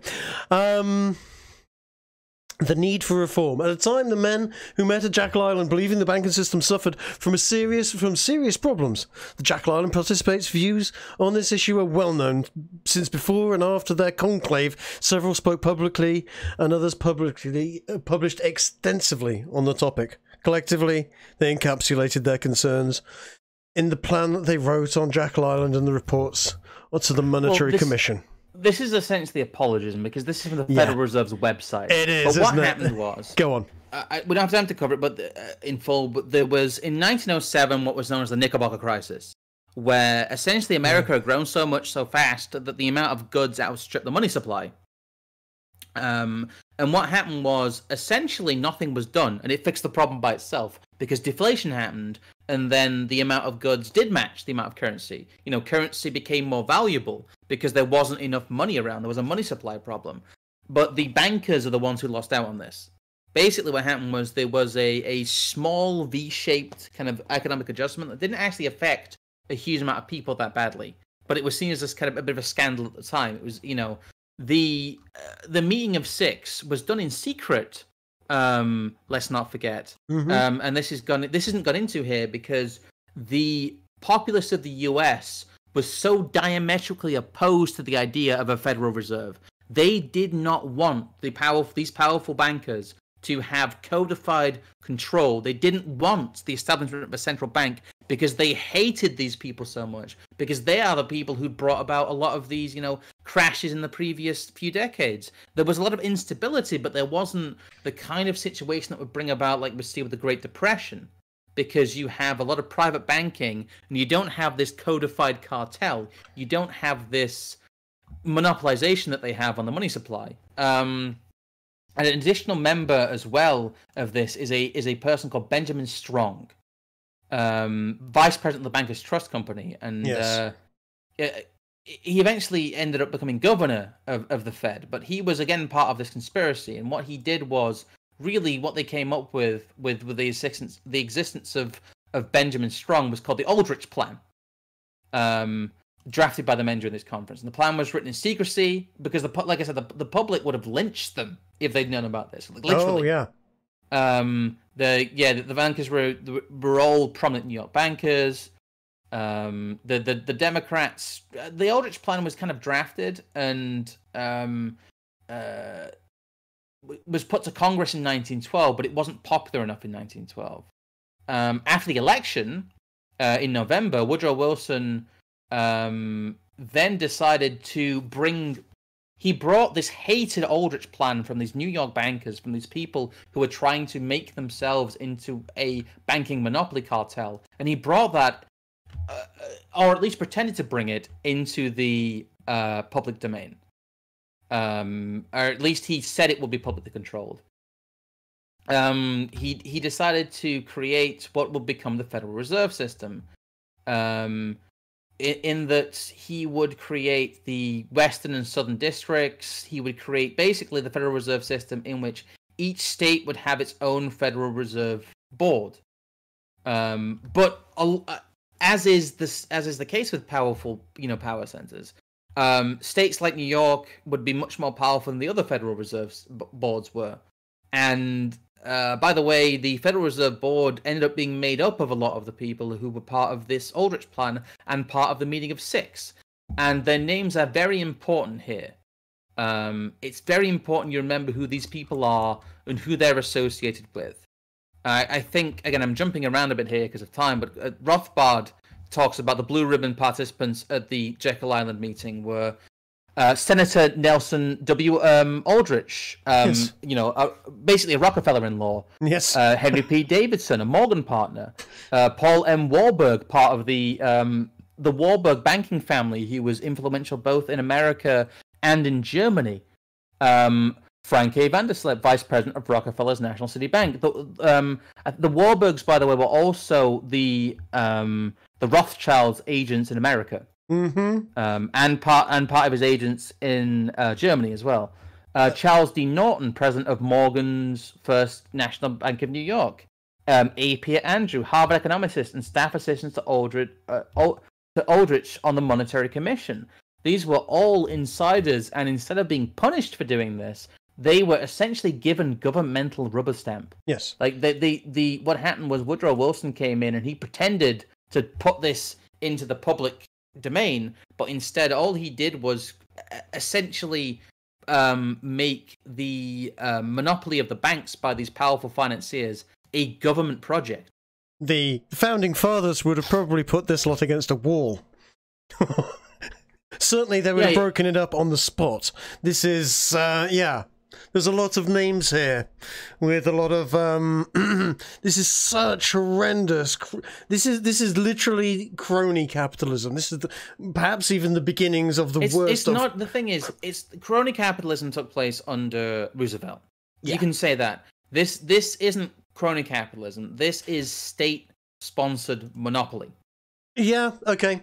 Yeah, you're right. That's probably the better way of putting it. But yeah. Oh boy, it's state-sponsored capitalism of financial institution taking complete control of the financial institutions of the United States of America, which is rapidly at this point becoming the biggest financial player the thing is, in the world after England. Yeah, it is. And the thing is, Woodrow Wilson creates the Federal Reserve, and guess who appoints the 12 regional kind of directors of the districts. Sorry, there's 12 districts. It's not state by state. Sorry, there's 12 regional and district Federal Reserve banks in the system. It's broken up into regions, I should say, not states. That's a miss thing by me. There's not like 51 of them. But he basically, each leader of the Federal Reserve banks makes up the board of the Federal Reserve, and Woodrow Wilson, the president, appoints the Federal Reserve Board.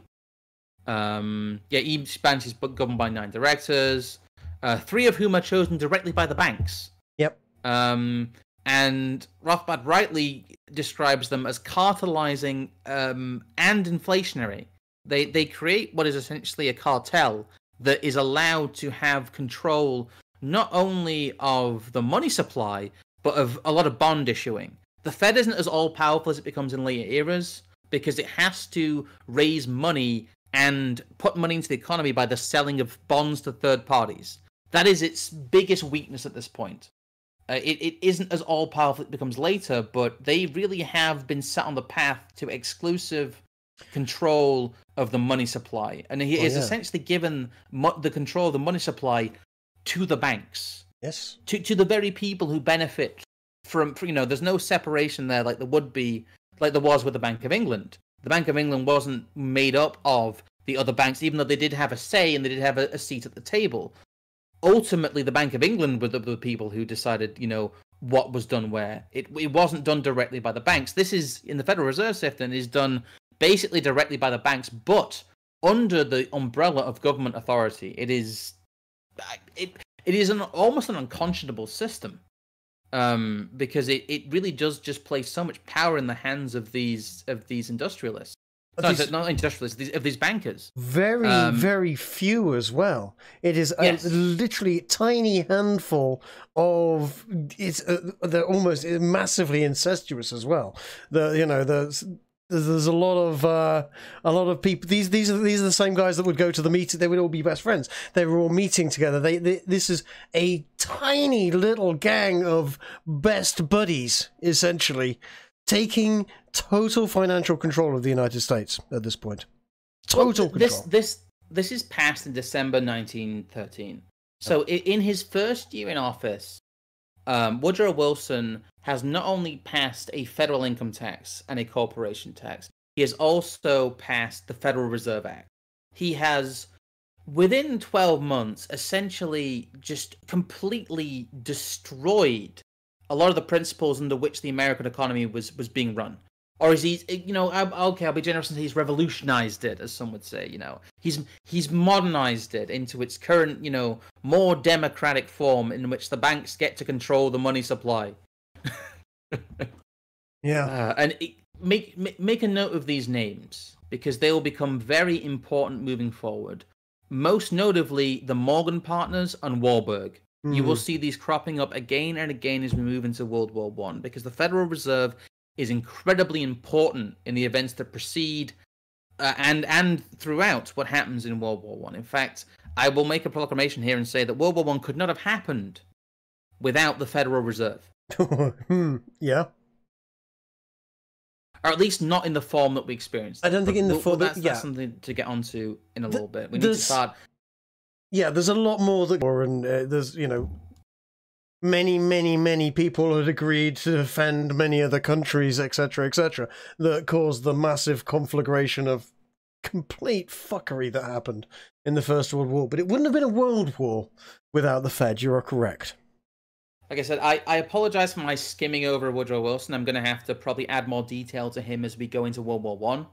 Yeah, that's probably the more appropriate place to kind of flesh out him as a character. But I needed to go into a lot of, basically, because we went into the Hegel and utilitarian stuff, the ideological underpinnings of him at least.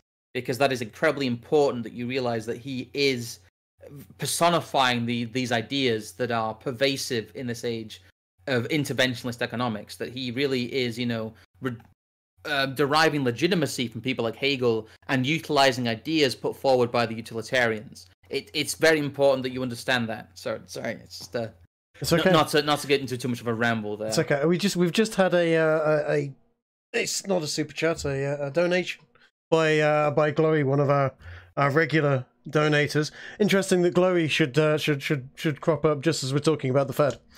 I can't see what it is though, because it is a it has come through. I can read that. Banking systems we have turns the average worker's prospects into a rat race. Every month or so away from bankruptcy. Saving in the bank is pointless because of the loss in value is more than the interest in the bank accrues. This ensures people are too busy to do anything else. Well, what you're describing there is something we'll get into one, which is Keynesianism and Keynesian, basically inflationary pressures. Yeah. Not to get into it too much, but basically what Keynes says once you get to the interwar years is that people need constant inflation or they won't do anything. Basically, you have to create an economy that is a treadmill. It's again, we'll probably at some point take a break from the main series and have an entire special on Keynesianism when we can fit it in. But yeah, what you're describing there is pure Keynesian economics, and yes, that is what happens. But yes, we kind of need to get into a little bit of summing up here, though. I don't know. What do you have anything else to add on the Federal Reserve, Trig? Sorry. I mean, not at this point. It is going to. Thing is, the Fed gets very, very bad. The Fed starts off being horrendous right from the word go, and very, very bad straight from the start. But it will get really, really bad. This turned into seizures of gold and all sorts of other nonsense later on, all through this same cartel of total control over the financial institutes. It is once again another case of absolute nightmarish secret organization that's not even secret, but the creation of it was secret. Yeah. To control the whole of the United States of America. It's a nightmare. But yes, we should probably move on a little. Yes. I don't know. I can maybe cover a few things we've missed here quite quickly as well, because we have a little summing up here screen really of how we moved from what is essentially Protestant deterministic twaddle to modern statehood. Oh, it is. That's where the ideas come from. That's what essentially utilitarianism meant. Yes. Like I said, Mills, I mentioned earlier, Mills himself said that there is no conflict between theological determinism and human free will. Even though he is saying that man is on rails and the outcome is set, within his utilitarian framework, that is not in conflict with free will. So that is what I mean when I say Protestant determinist nonsense here. Because it is. I love it though, because it's perfect. Protestant deterministic twaddle is a great way of summing up, yes, everything from Hegel onwards. And good God, we've just been bombarded with loads and loads of messages. We have. You're showering us with cash here because we're rambling so much. Thank you. I will continue to ramble. But yeah, here we see one of the core ideas of this entire project we're doing is the rigid notion within anyone who ascribes to the ideas of utilitarianism, Hegelianism, leftists in general, because that's where all their ideas come from, or eventually when you get to Marx, is the march of history. The wrong side of history is a symptom of the march of history thinking. Yes. That phrase. We've not really touched on the Whig view of history in this, which is almost a shame. We have a link that explains it actually. So yes. That's one of the points we'll actually go through in a second. We've got one more link to go through, then we're pretty much done. Because good lord, it's nearly a 3-hour stream. But yeah, I know. I know you'll have your own stuff to add here, but just to sum it up briefly, the Protestant determinism of some like a Mills or like the preceding stuff gets turned into secular utilitarianism by Bentham. Even though Mills is a student of Bentham, but really these ideas exist in tandem. You end up with the Protestant determinism, and you end up with the secular utilitarianism of Bentham that is couched in religious terms to sell it to people. You then end up with the Whig view of history, which is very much informed by Hegel and Hegelianism. And that then leads to the Marxist view of history, and the progressive view of history. But this is really kind of this is the lineage of ideas from Bentham and the Panopticon to Marxism. Is you can show a geniality of ideas.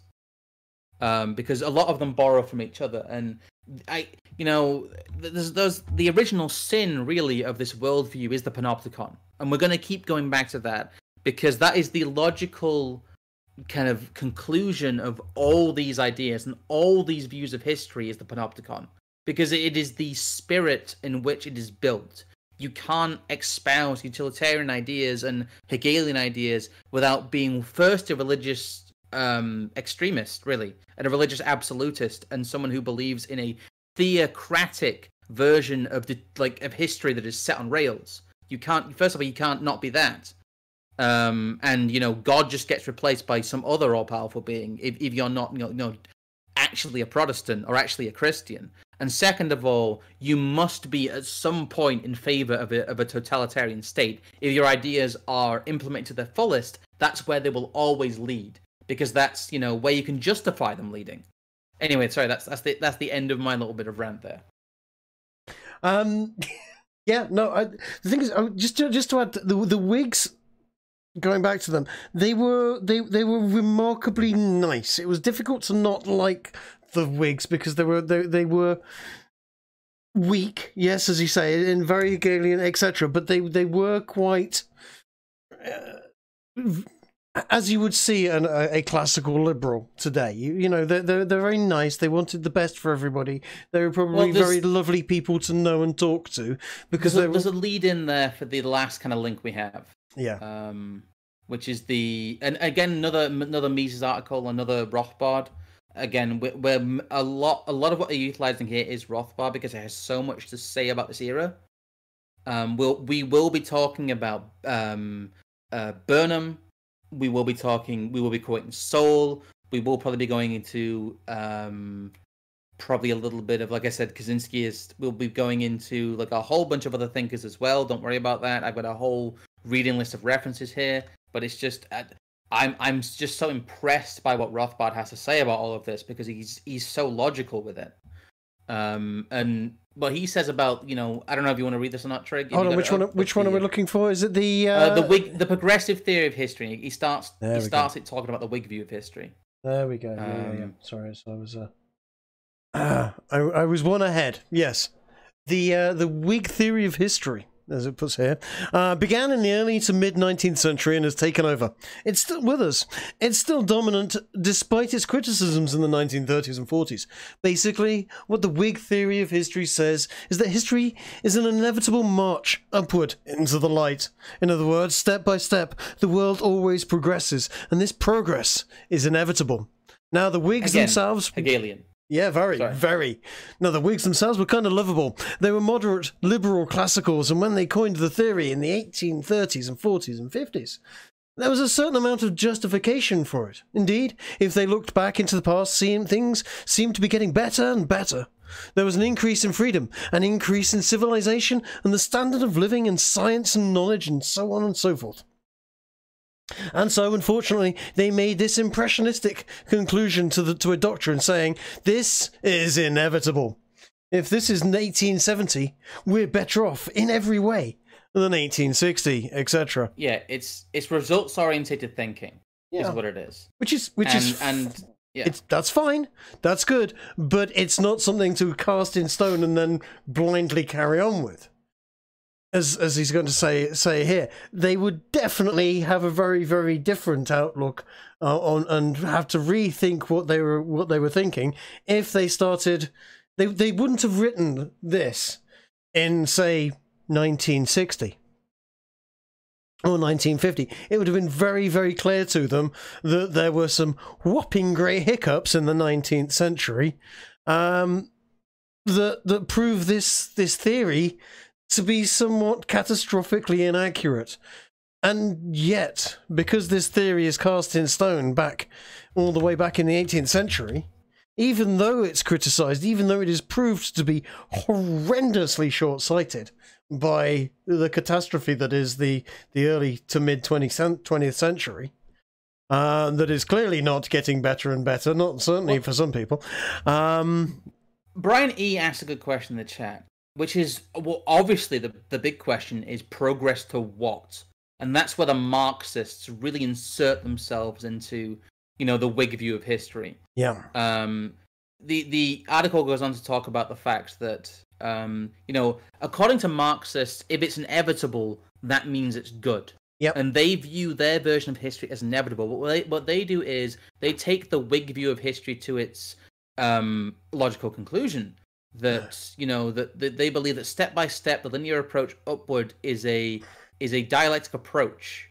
But it's not an upward approach, but a zigzag approach. What they say, they kind of twist it a bit. They talk about the fact that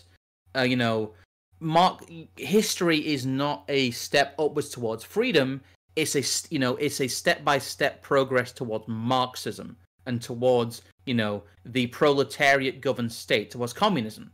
They believe that history is an inexorable march to what they think is paradise. Yeah, and that's where they take it, and that's ultimately the failure of the Whigs, is they didn't realize that their view of history could be so easily hijacked.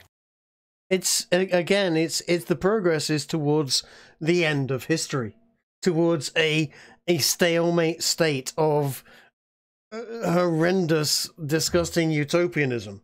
Which will be utopianism. It will be utilitarian utopianism at best, and it would be only for the bare majority. Yes, it's a case of what I want to show here is that the thinking that we reach when you start getting people like Wilson and Lloyd George, who are pulling very obviously on Marxist ideas, they are. You can't argue that they're not doing that.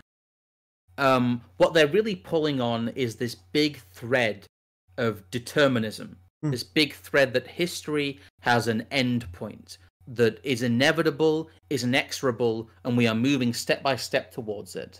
And they also are pulling on this idea from Hegel that they are the men who can guide us to this point. That they, through their will and the imposition of their will on the economy, and through the legitimizing facade of them being vessels of the people, what they are really doing is just empowering themselves towards, being the kings of paradise. If you take their thinking to the logical conclusion, they're going to make utopia, and they're going to be the god of it. Oh yeah, it is a bleak view of these people's mindsets, in my opinion. And they are to be the eye in the tower in the panopticon. Don't think any of us are going to be anything other than prisoners in that horrendous prison. Whether they realize it or not, what they are doing is they are step by step building Bentham's utopia, which is the panopticon, and they are placing themselves in the position of the warden. Yes, and placing you in the position of the prisoner. And as we move forward through that, we're going to talk about that a lot, in that step by step, whether or not these people have good intentions or not doesn't actually matter, because we can go over that now. So last conclusion, it's been 3 hours, guys. We're just going to get on to our last kind of examination of the events of what happened here, which is just pure power politics. We're going to look at just when you look at an interaction, when you look at an event in history, the first thing you should ask before anything is who benefits. That is the only analysis really you can do. Mm-hmm. Who benefits? Intentions don't matter. Rhetoric doesn't matter. When you strip it all down, who benefits? who is the people who, you know, who gains power, who loses power, who gains wealth, who loses wealth. Well, I know in the UK, Trig, what's your assessment then of this? Well, consistently, we've been asking these questions subtly throughout this little brief 3 hours that we've been discussing. You know, the People's Acts, the People's Budgets. It is all actually we're going to tell you it's for you, but whilst we're going to tell you it's for you, we're going to just take a big chunk of your income. It is all about aggrandizement of a very new class, relatively speaking, of parliamentarians. The parliamentarians are the only people that gain power here. The only people that lose power are the landowners and the serfs. So it doesn't matter if you are a duke or just a peasant farmer. Both are losing power. The ones that are gaining wealth and power, the parliamentarians. Yes. Who is gaining wealth? The parliamentarians. They're taxing. They've given themselves the ability to reach into your pocket and take just 1 penny in every pound you earn. At that point, now it's 40 pennies in every pound you earn, or more, because you've got taxes here, taxes on trades, taxes on everything you freaking do. Yeah. This is why you could take this back to where the Romans were. This is why Julius Caesar got very annoyed with their version of the Parliament back in the day. The Senate was crushed, and the rise of an emperor again happened. I will say it's been put in chat. Cui bono? Yeah. Also, who benefits? Who gains? Yeah, and who watches the Watchmen is another thing to ask. Yeah, these people are setting themselves up to be the absolute avatars, the absolute we watch over everything, and there is nobody watching us. And you get to vote on us, no problem at all. We're the parliamentarians, we're the representatives of the people. You get to vote on us, and you can either vote me in, or my freaking exact double, who went to exactly the same school as me, who we've been drinking buddies for our entire lives. And he's of course got the left-wing view, I've got the right-wing view. But, you know, it's the same fucking person, every single party. It's all skull and bones. Same things. What's happening here, though, is that the justification for this is that will end. We're not there yet, where, you know, we're at 1914 now. Yeah. The justification, especially in the UK with the liberal reforms, is that they will become more, you know, egalitarian. I forgot to mention, the liberal reforms also made the professional politician a thing. They were the people who initiated a salary for MPs. Before that, MPs were essentially greatly interested weirdos. Like, the MP was always a class apart in the UK when parliamentarianism came about. There were always people who were lawyers, barristers, you know, industrialists. They were people of means, but they weren't professional politicians. They weren't the political class. And you can really see this as in the UK, the codifying of the political class, in that they become the elites now. It's not the landowners. The king is, you know, he's a constitutional monarch. Post-Victoria, the king does not have power. She was the last great monarch of the UK. Yes, very much so. We've not even really mentioned King George in this, because really he was beholden to Parliament. Yep. In fact, I forgot to mention it again, but the Liberal Party actually threatened him and told him, either you create a whole bunch of Liberal peers, or we will we'll have a constitutional crisis on our hands. Yeah, like they basically just went up to him and told him, magic some peers out of thin air. Something that Tony Blair did again. Yeah, something Tony Blair did do again. Yes, history repeats itself. But yeah, in the UK, unless you literally believe, in the UK and the US, sorry, unless you literally believe that the president and the prime minister are spiritual level avatars of the collective human will of the populace, in a literal sense, you can only ever conclude that the people who have gained power are the politicians. They are the ones who gain from the increase of the size of the state, not the people. And it's what they do with that power which defines how they interact with the people. But the people who gain power are the parliamentarians in the UK, and the president and the institutions around the president, the new institutions of office, the new inspectorates in the US. And who loses power are the traditional the new industrialists in the US and the traditional landed classes in the UK.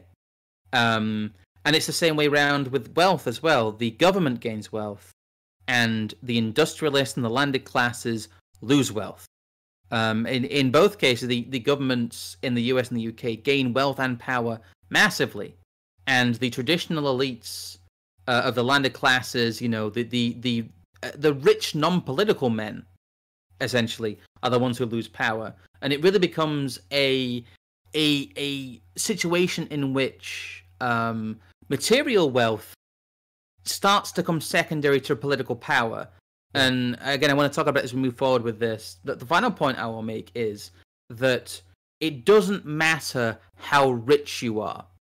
It doesn't matter if you are Rockefeller, because JP Morgan will pay Theodore Roosevelt and he'll smash your company to pieces. It essentially, what this demonstrates neatly is that the idea that, communists and socialists have it backwards.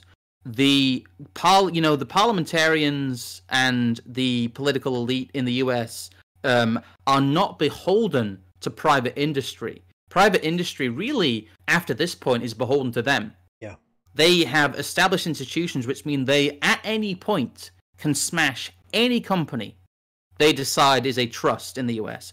And in the UK, the MPs at any point can force through legislation that makes their agenda, come true in any session of Parliament, because they don't have the lords there to tell them no. And they essentially can, beat with a stick the traditional landed class of the UK to the amusement of the masses, from the perspective of the landed classes anyway. So that is the situation you really find yourself in, that there are people that private industry now, and property rights especially, are already beholden to a great extent to the whims of the state. Yep. Gone. In fact. Totally beholden. At the whim of the states as to whether they exist or not. Gone. And the justification for all of this is democracy. It is, we are the people's budget. I am the people's president. Therefore, my expansion of power is legitimate. It is not self-interested. It is, in fact, altruistic. And you begin to see the mind games that democracy plays when it comes to power. It is the creation of unbelievable amounts of power, is what's happened. They have given themselves and created for themselves so much power that no institution... Unlimited power. Literally, though. Literally, it is absolutely... The government can snap its fingers now and someone's disappeared. Black bagged. No one dare say anything. They'll find find out what to do and how to. A footnote here is that also this is the period in which the FBI is established as well. Yes. But that will really come to fruition in the 1920s. Again, there's a lot we can't cover here. And what I'll leave you with is this thought, is that essentially what happened here is that they have increased power in the hands of one man greater than it was in the Age of Kings. Because in the Age of Kings, they did not have the technological means to enforce that power directly that they have when it gets to 1914. Yeah. They do. The world is smaller, the gains are bigger, the industry is more concentrated, and the people are more numerous. And that means that they hold more power than any human beings in human history before them. And it also means that they do not derive their power from God like a traditional English king did.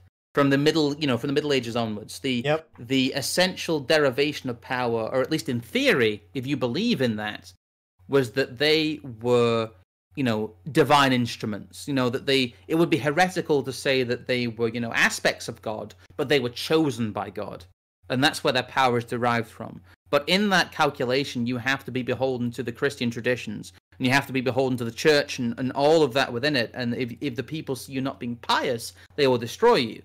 But in the secular age of the state as God, these men do not have any limiting factor on their power. No, they de facto become God kings. Yeah. In that sense. I was going to say, it is worse. They are chosen by the state, but they get to choose which few get to be chosen by the state. And when they are chosen by the state through some weird democratic process, whichever one you choose, they then become the god itself. They are god emperors, as you say. They are the god of that state, if only for a short period of time. Not that that makes any difference, because they are all friends of each other. We're going to have to round it out now, because we have been streaming for about 3.25 hours. I just want to read off these last donations we've got, because you guys gave a bunch about 25 minutes ago. We have a $3 donation here from Glowy that says, oh yeah, sorry, I already read that one. That's the one about the rat race. Oh, sorry. We've got He Who Wipes, which is quite a good name. So you mustn't be Indian then. $20 says, thank you guys for what you're doing, these streams, and for explaining to everyone how cartoonishly evil people like Woodrow Wilson were. Have a few Twixes from me. Thank you very much. Although you used Twix as the plural, I quite like that actually. Twix is the plural of Twix. Because it is, it's two. Anyway, we need another Andrew Jackson to rise from the grave and end Federal Reserve Bank. I mean, he'd probably just challenge the entirety of the Federal Reserve Board to a duel. I'll be a second. I'll stand behind that, man. Yeah. Camden, I can't read that one. Canadian Heston, I think that is. Says, now I can see why Marx loves central banking. Oh boy, if you think Marx loves central banking, wait till you get to the actual Russian Revolution. They really love central banking for very specific reasons. And another $5 donation here from Glowy saying, article on Star Trek website gives approval of communism, saying that is what Star Trek Future is. Still haven't addressed how scarcity is real, is a real reason in law that resulted in Star Trek universe on moving past money. Yeah, they don't do the whole, they kind of hand wave away the whole post-scarcity thing. Yes. I quite like stuff like DS9, which kind of laughs at the whole space communism stuff, which is hilarious because all of its writers are now incredibly ultra-leftist and don't seem to acknowledge that aspect of the show. And Wind Talker has just donated another $5 through Super Chat, just saying ooh-woo. But thank you guys for listening through this absolute, what has become an epic of a stream. I think we've covered all the high points, apart from a couple of Woodrow Wilson points. I will cover them during the First World War. Don't you worry. Woodrow Wilson will have a thorough biography at some point in this series. We just needed to get past and talk about the essential stuff of the Federal Reserve, because that really is in this period, along with income tax, what he did. So thank you guys for listening. Yeah. Thank you guys for witnessing us for 3.25 hours. Thank you, Trig, for putting up with me as this project has ballooned in scope and research. I keep saying, don't apologize, dude. I'm loving this. I really am. This is great. In many respects, it was saving us. I was working, and Canadian Heston has just donated another $5. What is it? Oh, I didn't read that. I can't read that. You have the Streamlabs stuff open. I do, yes. But yeah, no, it's been great, and I'm looking forward to the huge amount of reading that I've still got to do. I need to do more reading on Woodrow Wilson. Okay, yeah. He said also you were wrong about tanks in Afghanistan. Yes, technically we were, but they limited their use for PR reasons. They did. Yeah. I said they didn't use them. That was wrong. They did use them, but they limited their use. Yeah. Anyway, guys, thank you for watching. I'm gonna go lie down. I'm gonna go lie down now. Cool. But yeah, no. Before I do, again, usual shilling. Discord is in the description. You can follow me on Minds. You can follow Trig on Twitter or Minds. Yep. I still do seal of approval. That we still have Dumper with Scrumps coming out. There was one came out a couple of weeks ago. So those of you who thought that wasn't happening, it is happening. And we will be back next week with the second part of this 5-part series, guys. There's going to be 4 more of these. That is what? Like another 12 hours worth of content. So including this, we'll have like over 15 hours worth to listen to. So holy shit, guys! I guarantee there's going to be more than that. I know there's going to be. We're going to end up doing a spin-off and an explanation one, and a this. There's going to be 3 or 4 more. I guarantee it. By the end of it, we'll have gone. We need to fill out this bit. We need to do this. We need to do a special on this. I know it's coming. You. Well, the main series then is going to be. I'm going to have to limit it to 5 parts. The main series. But yeah, this will be happening every week until like I drop dead of exhaustion or something. But again, thank you guys. Thank you for being extremely generous. You guys have donated a huge amount via super chat and direct donations. Yeah. It must be about 70 quid. You guys have donated, so that's pretty. Yeah, thank you massively, and we will see you next week. See you later. Take care.